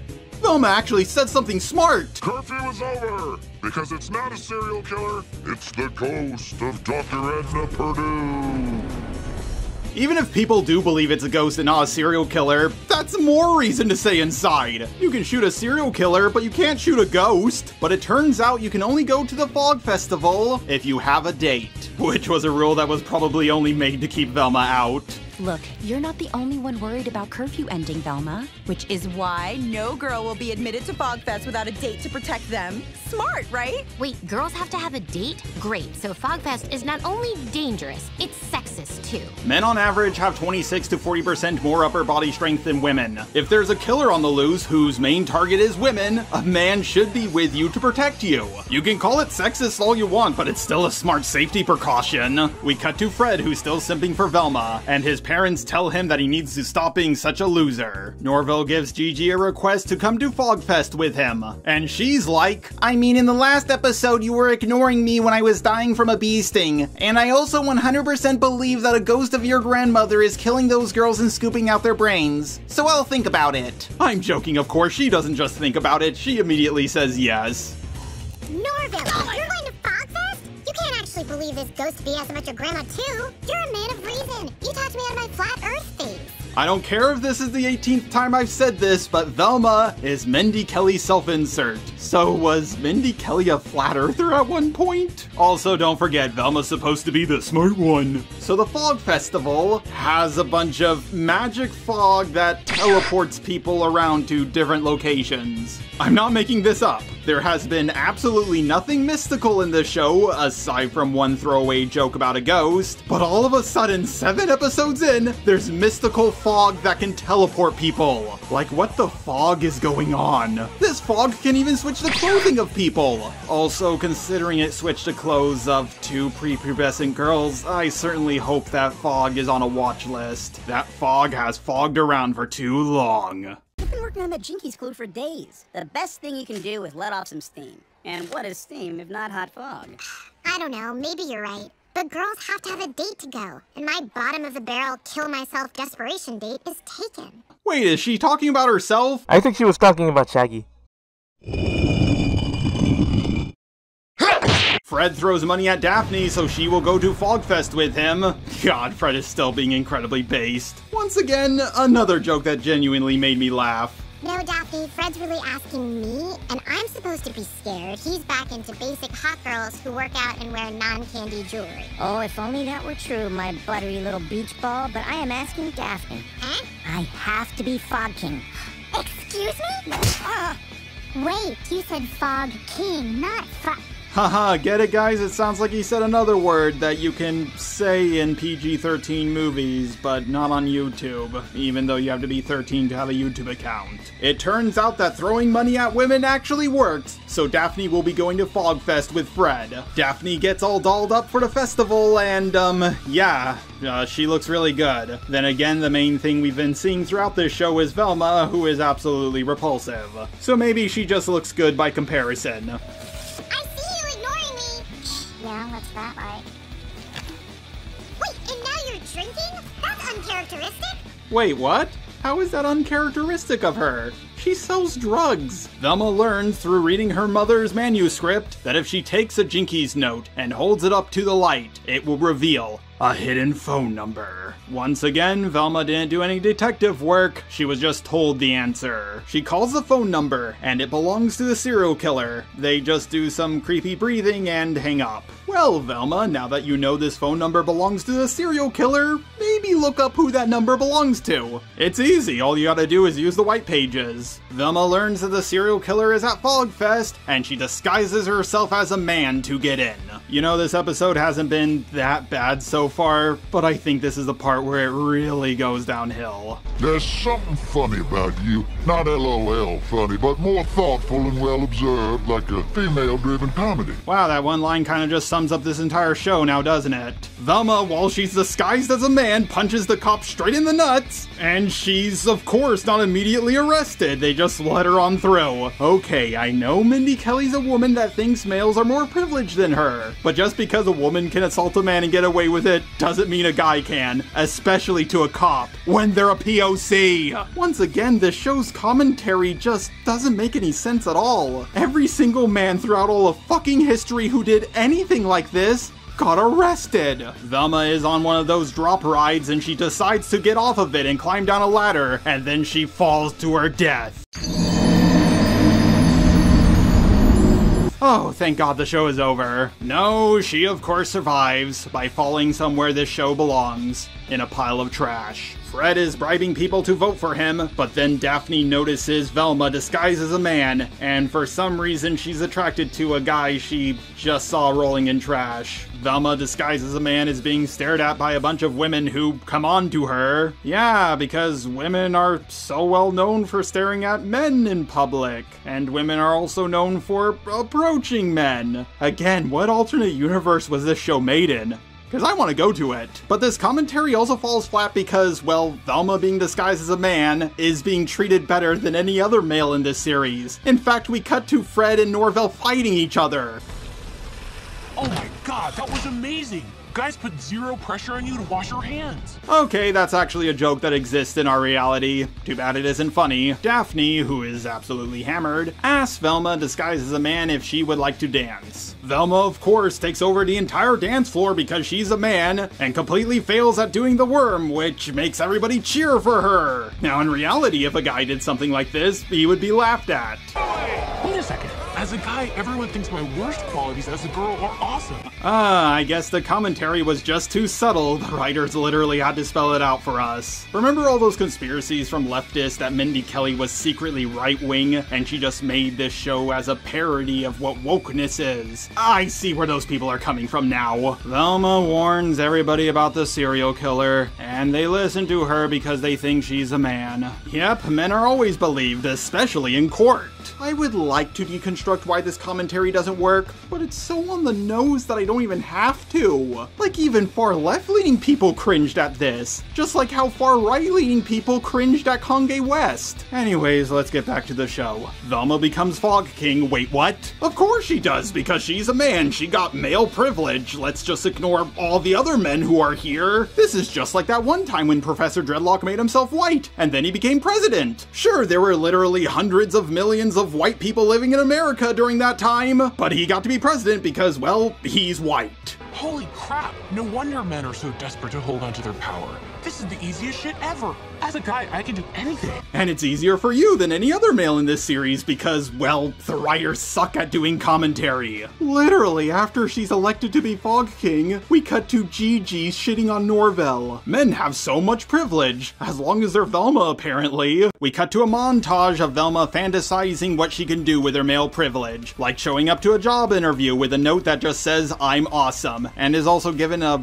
gift basket of wine and soap? Yeah, you know, those things that men like so much. She also uses her butt to make some art and immediately becomes a success. She even gets a ribbon that says best artist ever. Yep, it's just that easy for men. I mean, I've been doing YouTube for nearly a decade and I still can barely pay the bills. I bet you'd be great at flogging. Just playing that clip to show you that the writers are still trying to hammer this joke into the ground. Much like how Daphne is going to hammer Velma into the ground. Oh! Daphne rants to Velma about how terrible of a person Velma is.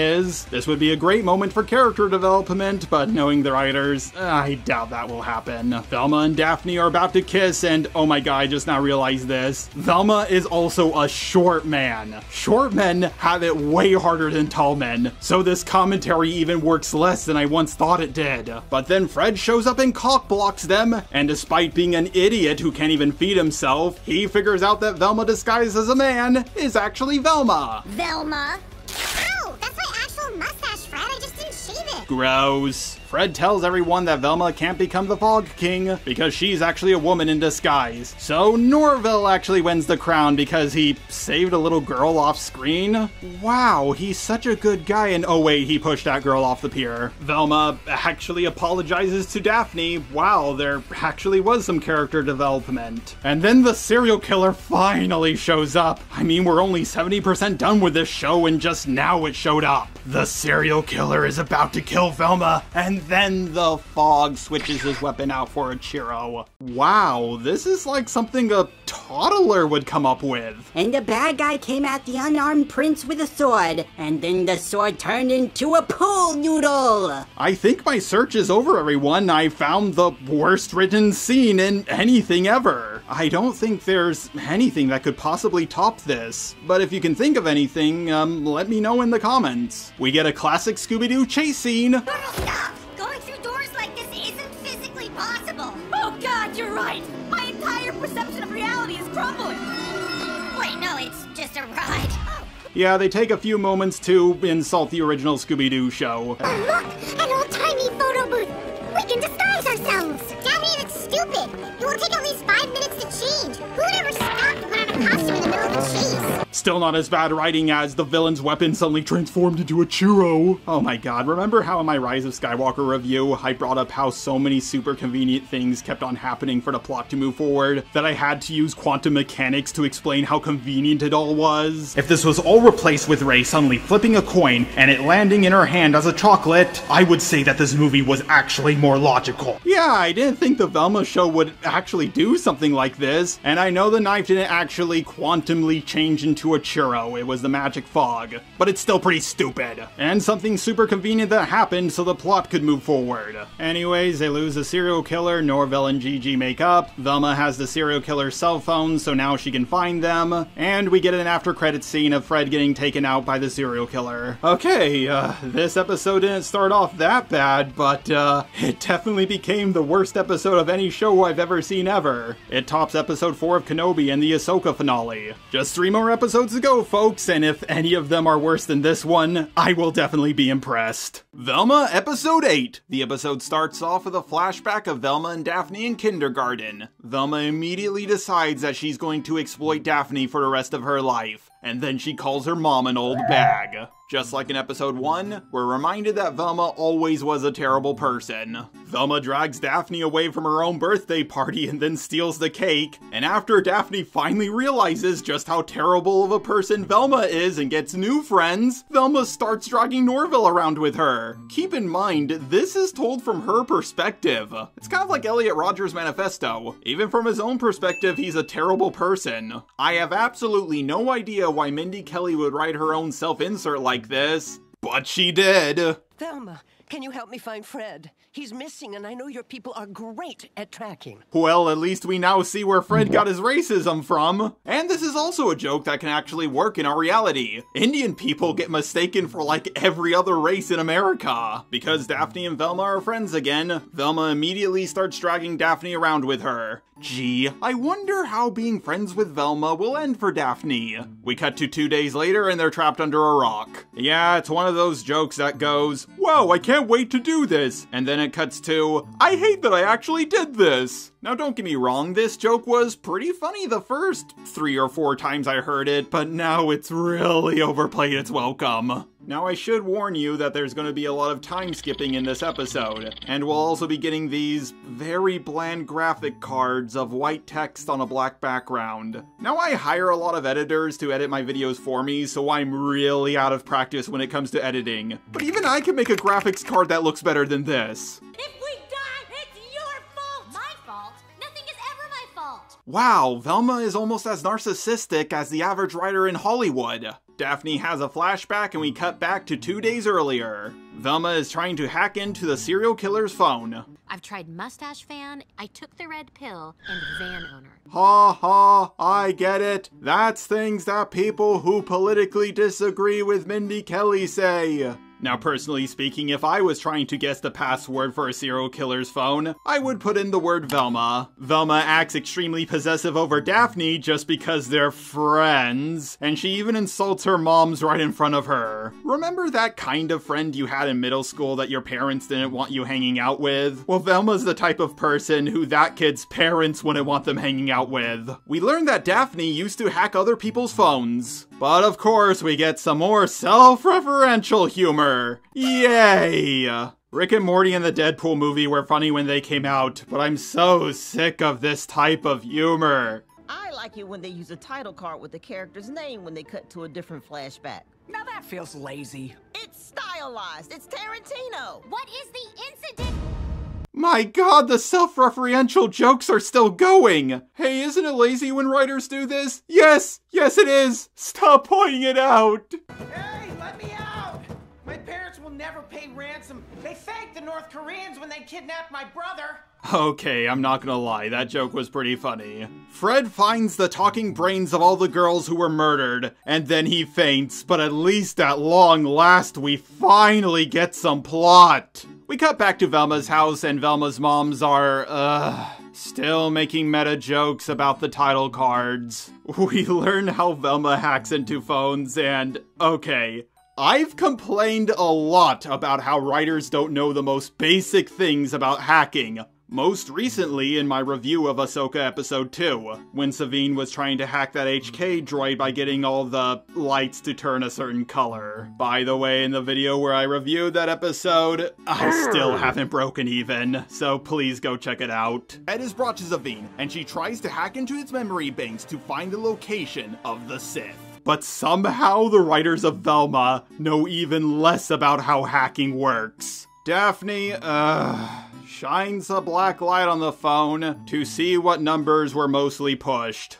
But we can use use the light to tell which numbers the serial killer presses most often by the smudges. Aha! So you did hack into someone's phone. Okay, I know they got the idea for this from National Treasure. But the thing is, that was a keypad that was rarely used. But this is a touchscreen phone. You know, a phone that people touch all over. And Velma was also pressing a whole bunch of keys herself earlier. This would never work in real life. All the writers have phones, they could have tested this themselves. This has to be the worst writing about hacking in anything ever. The password is 1234. Okay, first of all, it could be a different combination of those 4 numbers. Second, this wasn't Velma's first guess. Third, the serial killer is an absolute idiot for making their password so obvious. And fourth, Velma was guessing words like mustache and red pill. This is a number combination, it has no letters. So the writers literally forgot what they just wrote. So after Daphne was able to, hack the phone, even though Velma's the smart one and still hasn't solved any mysteries yet, literally everybody around her has been solving the mystery for her, they open the phone and they see that, the serial killer accidentally took a photo of their base. Yep, another clue that super conveniently fell into Velma's lap. We cut back to Fred and the brains explain to him that the serial killer is planning to put their brains into someone else. Now, a lot of people thought that Gigi's brain was going to be taken out and put into Scooby's body, and that's the origin to how Scooby can talk, but they don't do that. You going from Daphne to Velma is worse than going from a beloved cartoon to a playful reimagining. Whoa! I would never call this show a playful reimagining. It's more like, the worst show ever made. Because Fred is now a feminist, he wants to bang the brains. Ew. Daphne, come on, it's time to go look for the serial killer in the woods. And yes, saying that out loud for the first time, it sounds like a terrible idea, but... Hey, Velma, look. I'm sorry it's so last minute, but I can't go. What? Why not? I brought your favorite snacks. Water and pictures of Tom Holland. Okay, I have something embarrassing to admit. When everybody was obsessing over Tom Holland, I actually thought they were talking about the guy who directed the Langoliers movie. I now know it's the modern Spider-Man, but for the longest time, I thought people were talking about the director Tom Holland and not the actor Tom Holland. But Daphne wants to spend time with Olive instead so they can fight against discrimination against hot girls? I literally can't tell if the writers think that hot girls are discriminated against, or they're making a joke at the expense of hot girls. I think I understand Poe's law more now than ever. Velma throws a potted plant, then tries to gaslight Daphne by pretending that she's having another hallucination. Daphne's flashback finally ends, and we cut back to the present. And apparently Gigi is also trapped under the rock with them. Oh, and Norvell as well. Gigi claims that it's Norvell's fault that they're trapped down here, and we cut to her flashback. My parents are actually out of town, so could you be a gentleman and unzip me? Oh, say no more. I do this for my mom all the time now that she's perimenopausal and constantly bloats. Goodbye to her reproductive years, but hello to womanhood's beautiful final chapter. You're good? Okay, that was a pretty good joke. I know this show at least has one good writer. Norvell receives a message from Velma and asks Gigi if they can use her parents' cabin in the woods. Gigi thinks this is Norvell trying to put the moves on her, so she gladly agrees to go with him. We cut to Fred trying to cook a rat, and then it explodes. One of the brains in the jar thinks that Fred's incompetence is hot, so she starts hitting on him. But because Fred said it seems real, the brain no longer finds him attractive. Even when a woman loses her body, her standards are still impossible to reach. I can't believe I let you drink from my jar. Gross. Velma, Daphne, Norvell, and Gigi all finally meet up. Gigi is naked and disappointed. We're looking for the serial killer. The serial killer is near my cabin and you didn't tell me? The hottest remaining girl at the school? I wasn't expecting you to be here. Also, for what it's worth, Daphne is technically hotter. You just have a mildly better personality. Ha! Now Norvell's based. We cut back to the present where Norvell tries to signal for help. A helicopter comes to rescue them, but then they leave without saving them because a rich white kid is missing. I mean, that's the excuse they give, but I think they just didn't want to save Velma. For some reason, Velma tells the helicopter team that they don't know where Fred is, even though she does because he was taken by the serial killer. But I guess Velma just wants to watch all her friends die, even if she has to sacrifice herself in order to do it. We cut to another flashback where Norvell says his mom is hot. Daphne finally blows up at Velma for being such a terrible person. Gigi also leaves with Daphne. Oh, and apparently she had edible underwear on. Norvell reveals to Velma that Daphne tried to hack Gigi's phone. It looks like Daphne and Gigi got together, but they're actually on top of a crumbling rock face. Norvell and Velma approach them, and then they all fall to their death.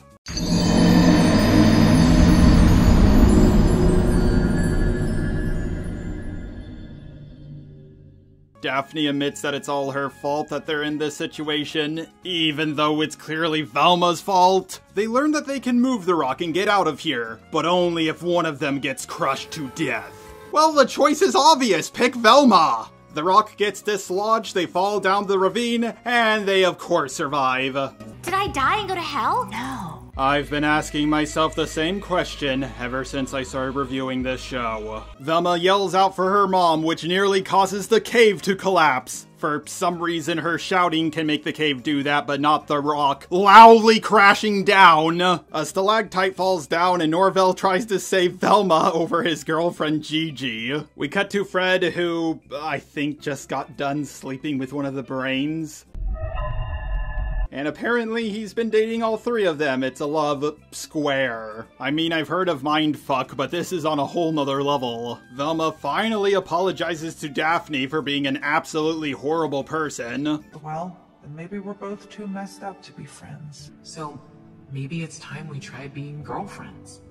Girlfriends? That's just dumb. If you can't stand each other as friends, you shouldn't be in a relationship. Fred sees Velma come through the door and he throws a brain at her, but unfortunately he misses and hits Daphne. The cave starts collapsing. They all grab the brains and start running out. Velma has to jump over an incredibly small gap. Like, look at this. It's not even a foot long. But the crack opens up wider and Velma finally falls to her death. But then her mom shows up and saves her. Yep, her mom showed up at the perfect time. One could say it's a super convenient thing that happened for the plot to move forward. Now get in this mystery jalopy!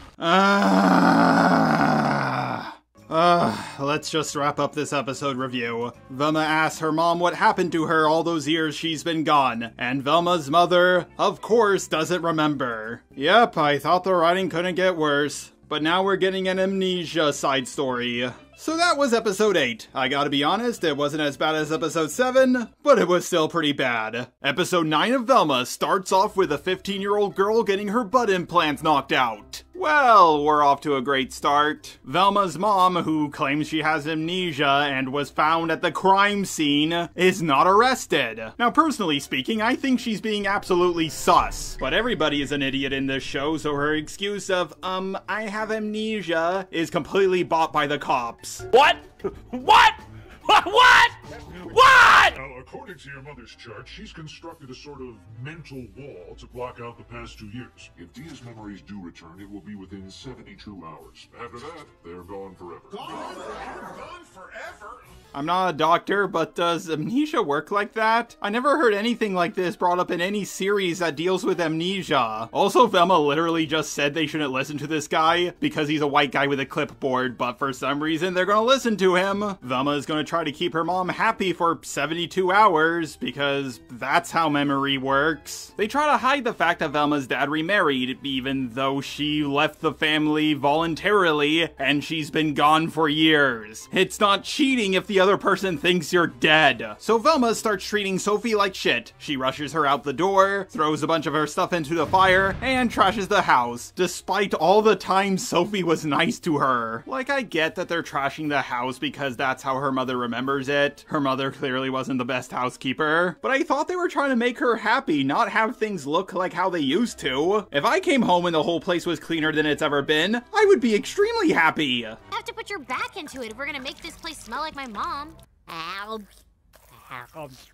Why are you like this? I take back what I said about Velma's mom not being the best housekeeper. She was just a horrible mother. I completely understand why her dad remarried after she left. I'm starting to understand how Velma ended up the way she did. Now the girls' brains in jars are having a welcome back party, and Velma and Daphne think they're going to upstage them by going as a couple. A lesbian couple isn't more unique than a living brain in a jar, let alone 3 of them. Then again, Velma being in a relationship with anyone is pretty extraordinary. It's fine. I'm popular enough for both of us. You just relax and heavily medicated trophy wife it.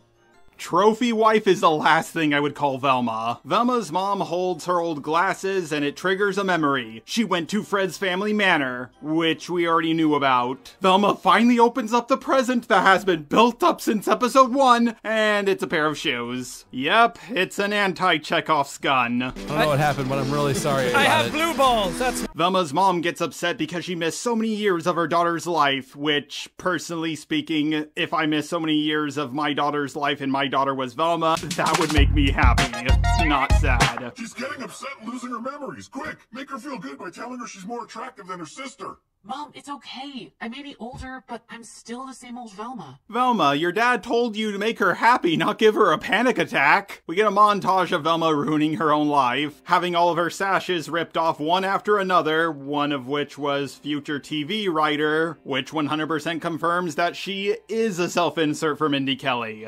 Ladies and gentlemen, we got him.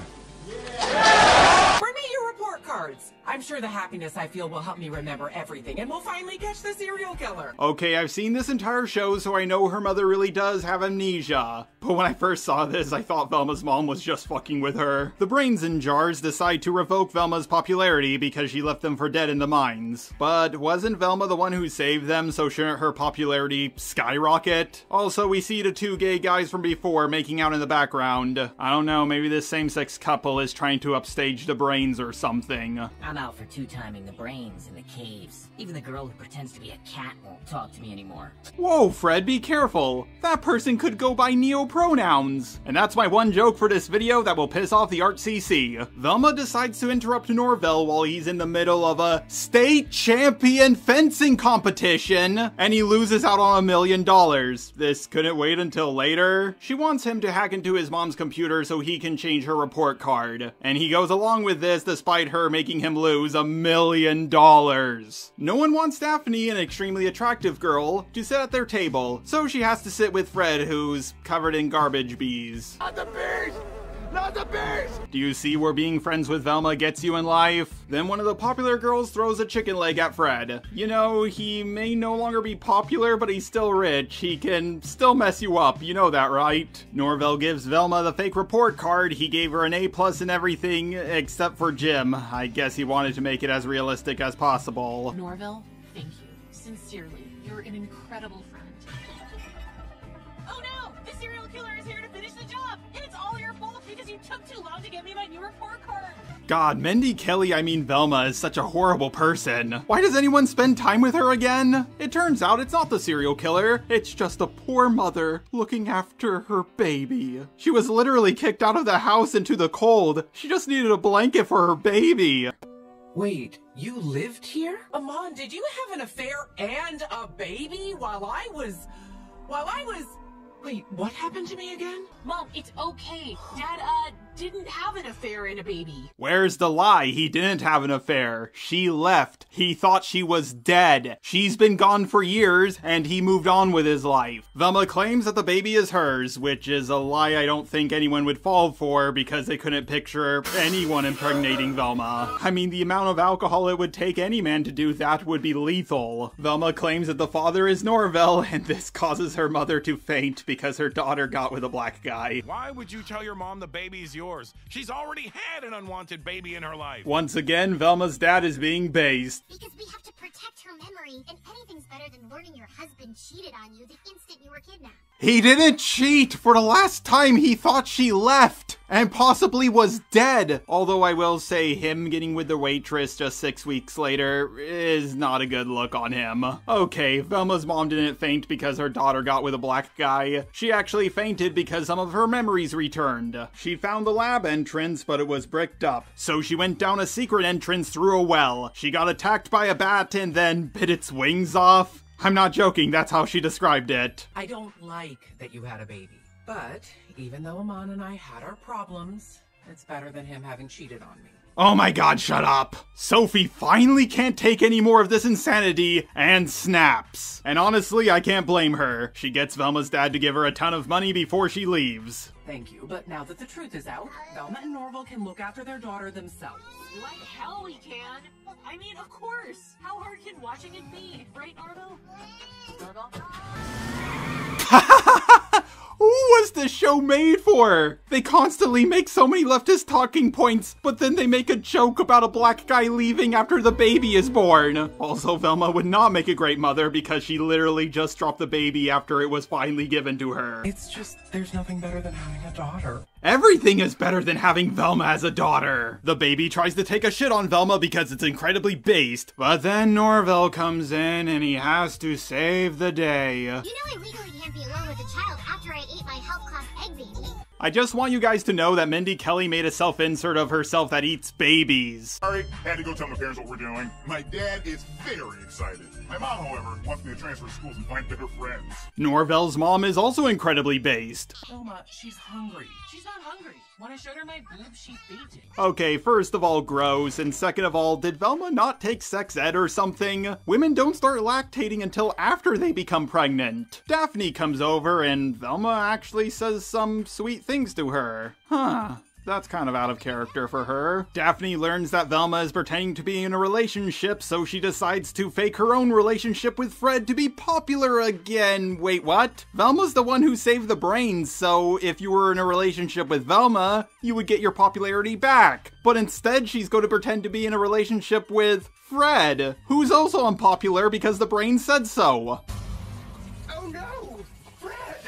What happened? Don't tell me your father's kinks are genetic. I've said it a few times and I'm still gonna say it. Fred's dad is incredibly based. It turns out that Fred was practicing being swirlied and he passed out. Daphne tells him that they should rekindle their relationship so they can become popular again, and Fred's mom tells her that she wishes her son was more like her. Pay attention to this because it will become important later. Surprisingly, them being in a relationship again works. Somehow. Also, I have no idea how Fred became the unpopular kid when he goes to school in a limo. Rich kids always become popular at school because they can get you stuff. Velma passes off the baby onto Norval's dad because she's such a horrible mother. Fred and Daphne stage a fake fight so everybody can catch it on camera. Oh my god, it's just like Prince Harry's relationship. Norval is fencing at the Virgin Convention. Wait a second, isn't he pretending to be Velma's baby daddy? So wouldn't people assume he's not a virgin? Also, I don't know that much about fencing. I literally only took one class in it, but are fencers stereotyped as virgins? Like, where does leftist media get their stereotypes from? This is like when BuzzFeed said that eating fried chicken was a non-white stereotype, when it's obviously a black stereotype. Daphne and Fred's plan to take away the popularity from the brains works. Somehow. And Velma continues being a terrible mother by letting her fake baby put fencing swords in its mouth. Do you know how many germs are on those things? And pulling its tiny blanket off while she sleeps. Even when she's unconscious, she's a terrible person. Velma's mom, witnessing her daughter being such a terrible mother just like her, gets another flashback and it's revealed she's not actually the serial killer. Velma, I changed your grades. I agreed to be the fake father of your fake baby, but I will not compromise my journalistic integrity for you. I refuse to print this headline. Okay, first of all, journalistic integrity isn't what it used to be. I mean, come on, a few of them said positive things about the show Velma. Second, what is this headline? Heroic teen mom makes cousins look like garbage? What does this have to do with cousins? And second, Velma has never done anything heroic. Norval agrees to publish the paper because he's a simp, but he tries to get Velma to at least change the baby's diaper once. So she goes to his dad so he can change the diaper. But then she finds a welding welding mask in his office. Okay, so Norvell's dad isn't actually the serial killer, and I complained a lot in my video how I fell out of love with Marvel, about how Disney would build up this POC or female villain, only to shoehorn in a white guy as the true villain out of nowhere. But if Norvell's dad was actually the serial killer, despite him being a white man, I think that would have been a pretty good twist. For how much he's treated like shit by everyone, he has the motive, and a pushover school counselor secretly being a serial killer would be very interesting. So Velma, upon suspecting that her best friend's dad is the serial killer, decides to act all smug about it, not talk to Norvell about it, and call the police on him. For some reason, the police believed Velma, even though we were shown only 2 episodes ago that people will only listen to her if she had male privilege. It turns out that Norvell's dad only had a welding mask, so he could make his son a sword for his birthday. Even a tank shows up. Velma's only evidence was a welding mask, and they brought this much firepower. Our tax dollars at work, ladies and gentlemen. Norvell and his family have been nothing but nice to Velma, and she accuses Norvell's father of murder and destroys his house. Mindy Kelly truly has made herself insert into the worst person ever. Now that Fred and Daphne are now popular again, Daphne gets invited to the Brains party, and she decides that she's no longer going to be with Fred and go with Velma. Even though Velma saved the Brains, which would make them like her, in turn making her popular. Just saying, if white people are now the minorities on campus... Wait, what the hell was that? Fred's mom is interested in giving Daphne a job at her company, and it's revealed that Fred's dad is spying on them, and he's very unhappy with his wife's actions. This is unbelievable. I put you above everything in my life, but I draw the line at my family.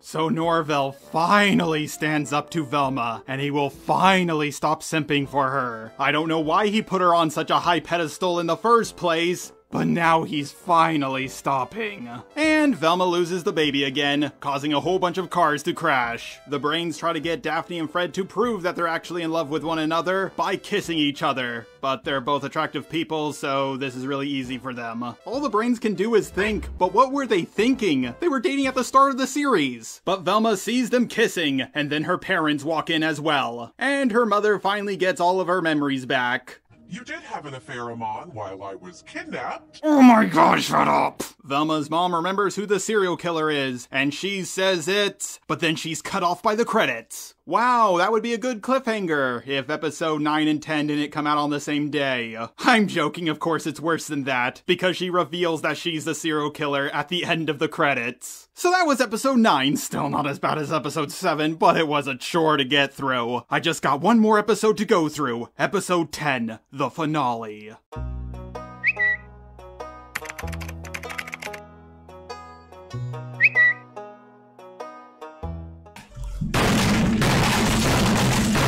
So if there's one thing that the finale for Mandalorian Season 3 in Ahsoka has taught me, is that the finale for a terrible show is probably gonna be the worst episode out of all of them. I did it because I wanted to put the brain of a popular girl into the head of my daughter, Velma. And if there's one thing Velma has been up to this point, it's certainly a terrible show. It turned out my mom wasn't kidnapped by the serial killer. Apparently, she was the serial killer.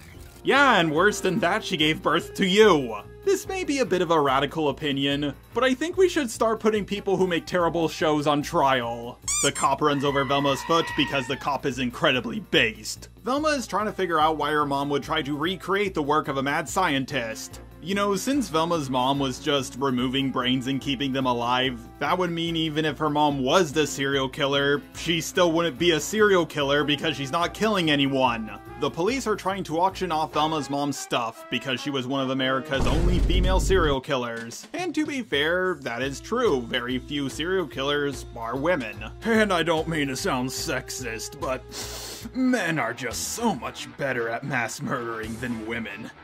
Ladies, if you want to take someone out, ask your man to do it.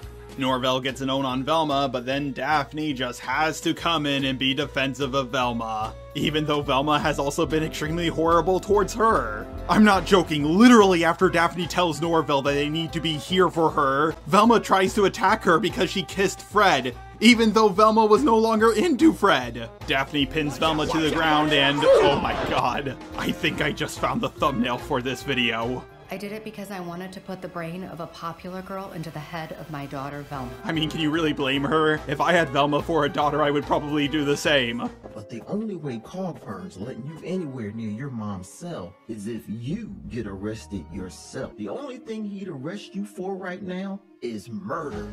Oh, that's easy. All Velma has to do is show someone her face. But in all seriousness, the cops literally just told her she'll only get arrested for murder. So she can do whatever she wants as long as it's not murder. Anyone would take advantage of that. I really hope this is the last time I'll have to say this, but the writers of She-Hulk knew more about law than the writers of Velma. Though I married into this company, I'm the one who built it from a small ascot shop into the multi-billion-dollar target of child labor lawsuits it is today. Okay, while it is totally possible for a woman to become a billionaire, the overwhelming majority of billionaires are men, and the overwhelming majority of homeless people are also men. Look up the richest women in the world. They either inherited their wealth or got it through divorce. For example, Jeff Bezos' ex-wife. Like, I know they're trying to push the whole behind every great man is a great woman, but you need to take the good with the bad, like Ronald Reagan and Benedict Arnold. I'm raging out because my mom doesn't think I'm capable of running the family business. And now Fred's mom is incredibly based. We get the origin of why the mystery van has flowers painted on it. Like, did anyone actually care about this? Velma uses Fred to get herself arrested. But would you arrest her if someone like me said someone like her was bothering him? Well, yeah, that would do it. Ah, yes, Fred used his white privilege to get her arrested. Even though if a woman said a man was bothering her, the man would be far more likely to get arrested, but whatever. Norvell is now based because he's no longer simping for Velma. It only took her making him lose out on $1 million, accusing his father of being the serial killer, and several years of her using him to get him to finally drop her. Daphne gets a note and a necklace from her mother, who managed to get away from the serial killer. Velma figures out that her mother was hypnotized, but before she can snap her fingers to break her out of the hypnosis, even though people snap their fingers all the time, the police take Velma's mother away before Velma is able to do it. Daphne visits Velma and suddenly the necklace has a pocket watch on it. It wasn't there before, it just suddenly appeared. Velma has another hallucination and she learns how she was hypnotized 2 years ago when her mother went missing. Wait, what? This happened 2 years ago? Man, Velma sure had a growth spurt. I swear for the longest time I thought this happened 5 years ago. Boy, was I wrong. It turns out that Velma's hallucinations throughout the series were caused by the serial killer hypnotizing her. Whenever she tried to figure out what happened to her mom, she would experience hallucinations. Even though for the last couple of episodes she has been trying to figure out what happened to her mom, and she wasn't experiencing hallucinations. This latest hallucination literally just explained to her how she was hypnotized. Once again, she didn't figure out something on her own. She was just given the information. The watch even has the name of the general guy. Velma didn't have to figure that out for herself. The name was just given to her. Daphne and Velma share a tender moment, even though Velma's mom is being driven towards death row right now. Daphne leaves in a limo to meet up with Fred, and Fred's father is spying on her. Then we cut to 15-year-old girls showering together and editor, do a good job at censoring this. Velma enters the shower and she's also naked. Oh god, my eyes. We learn that Norvell is transferring schools because he can't stand to be around Velma, and honestly, I can't blame him. Norvell is absolutely ecstatic to see his new school, because it doesn't have Velma. Yeah, I know he's really into fencing, but let's be honest here, the real reason why he's so excited to go to it is because Velma's not there. Velma finally listens to all of Norvell's voicemails while the song from the Sad Puppy commercial plays. And as she's listening to them, she gets so happy. Even though a normal person would be sad that they lost such a good friend. But I guess she's happy that he simped for her so hard despite all the horrible ways she's treated him.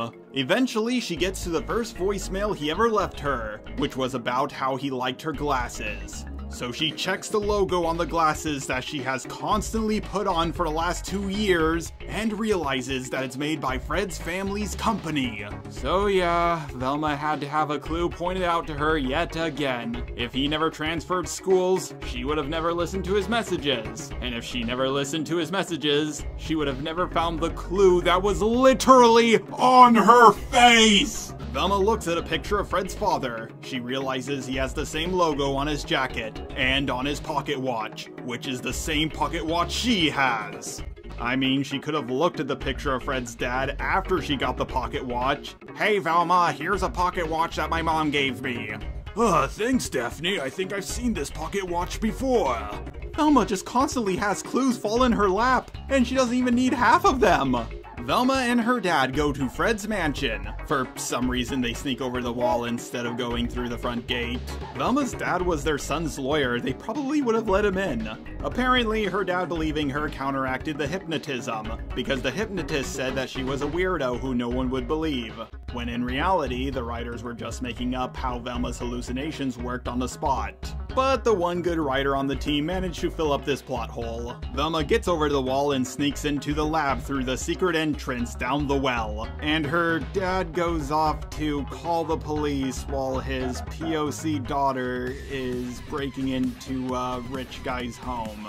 I guess he just really wants to get his daughter arrested, and honestly, I can't blame him. As Velma is going down the well, she calls Norvell and tells him that she loves him. Yeah, it's because he stopped simping for her. Velma just likes guys who treat her like shit. She falls down the well as she screams, "Don't donate my body to science!" Yeah, even in death, Velma doesn't want to give anything back to the world. Velma finds Fred and Daphne, along with the serial killer. Velma loses her glasses, and we get a ha-ha. I hope this doesn't keep happening. Ha-ha, get it? It's another Scooby-Doo reference. But the serial killer hears Velma and goes to kill her, and somehow, despite Velma being as blind as a bat, is able to sneak past the serial killer.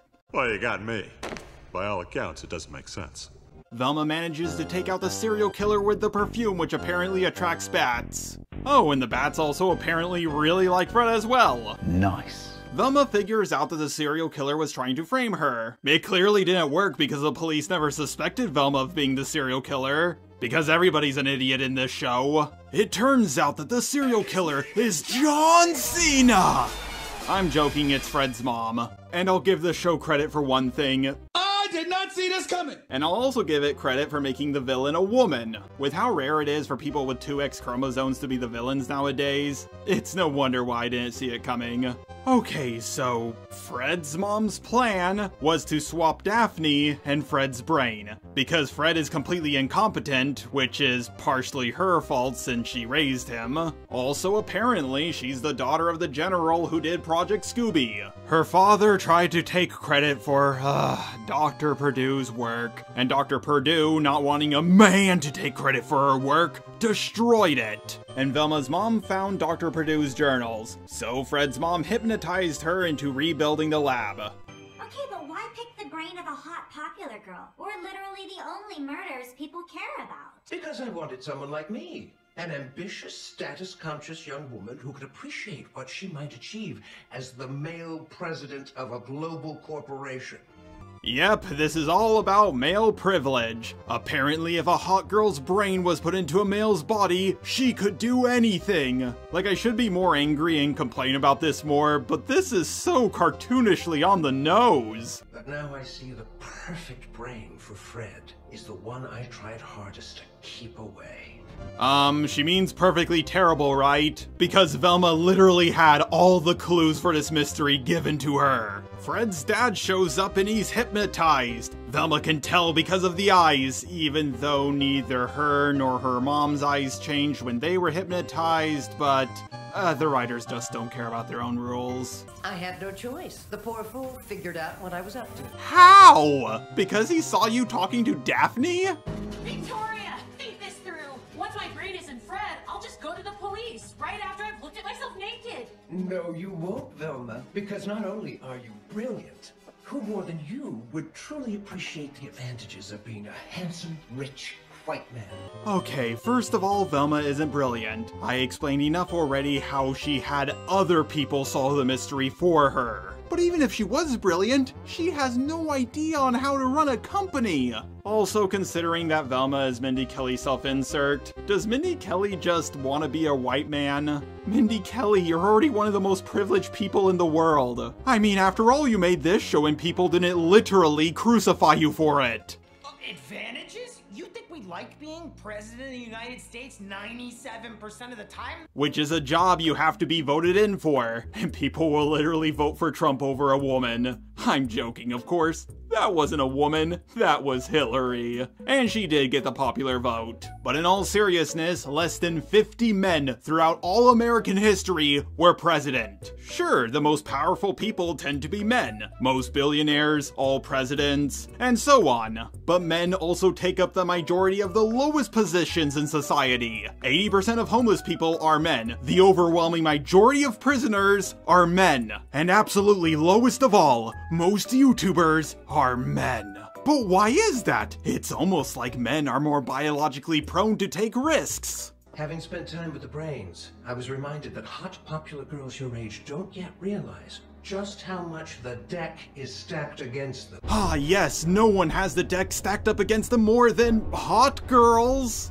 Especially the ones who make millions of dollars off of OnlyFans. Velma talks about how privileged Fred is, even though he's about to be murdered. This pisses off Fred and he gets a rage boost. He wrestles the gun away from his dad. Fred's mom makes a run for it, and Fred saves Velma. So are the writers trying to tell us that rich white guys suck, but they will also save the day? Also, I'm gonna be real here. Fred is the only one with character development. Fred is about to take out his mother. Oh, he looks so badass. But then she of course tricks him by saying that she was possessed by the ghost of Dr. Predadew. You know, Fred, she may have the gun, but she still needs your body, so she's not gonna shoot you. Daphne simps for Velma super hard, and they kiss. But Velma only likes people who treat her like garbage, so she says, "I love you, Norvell." But then Norvell shows up. Fred's mom shoots at him, and he deflects the bullet with his sword?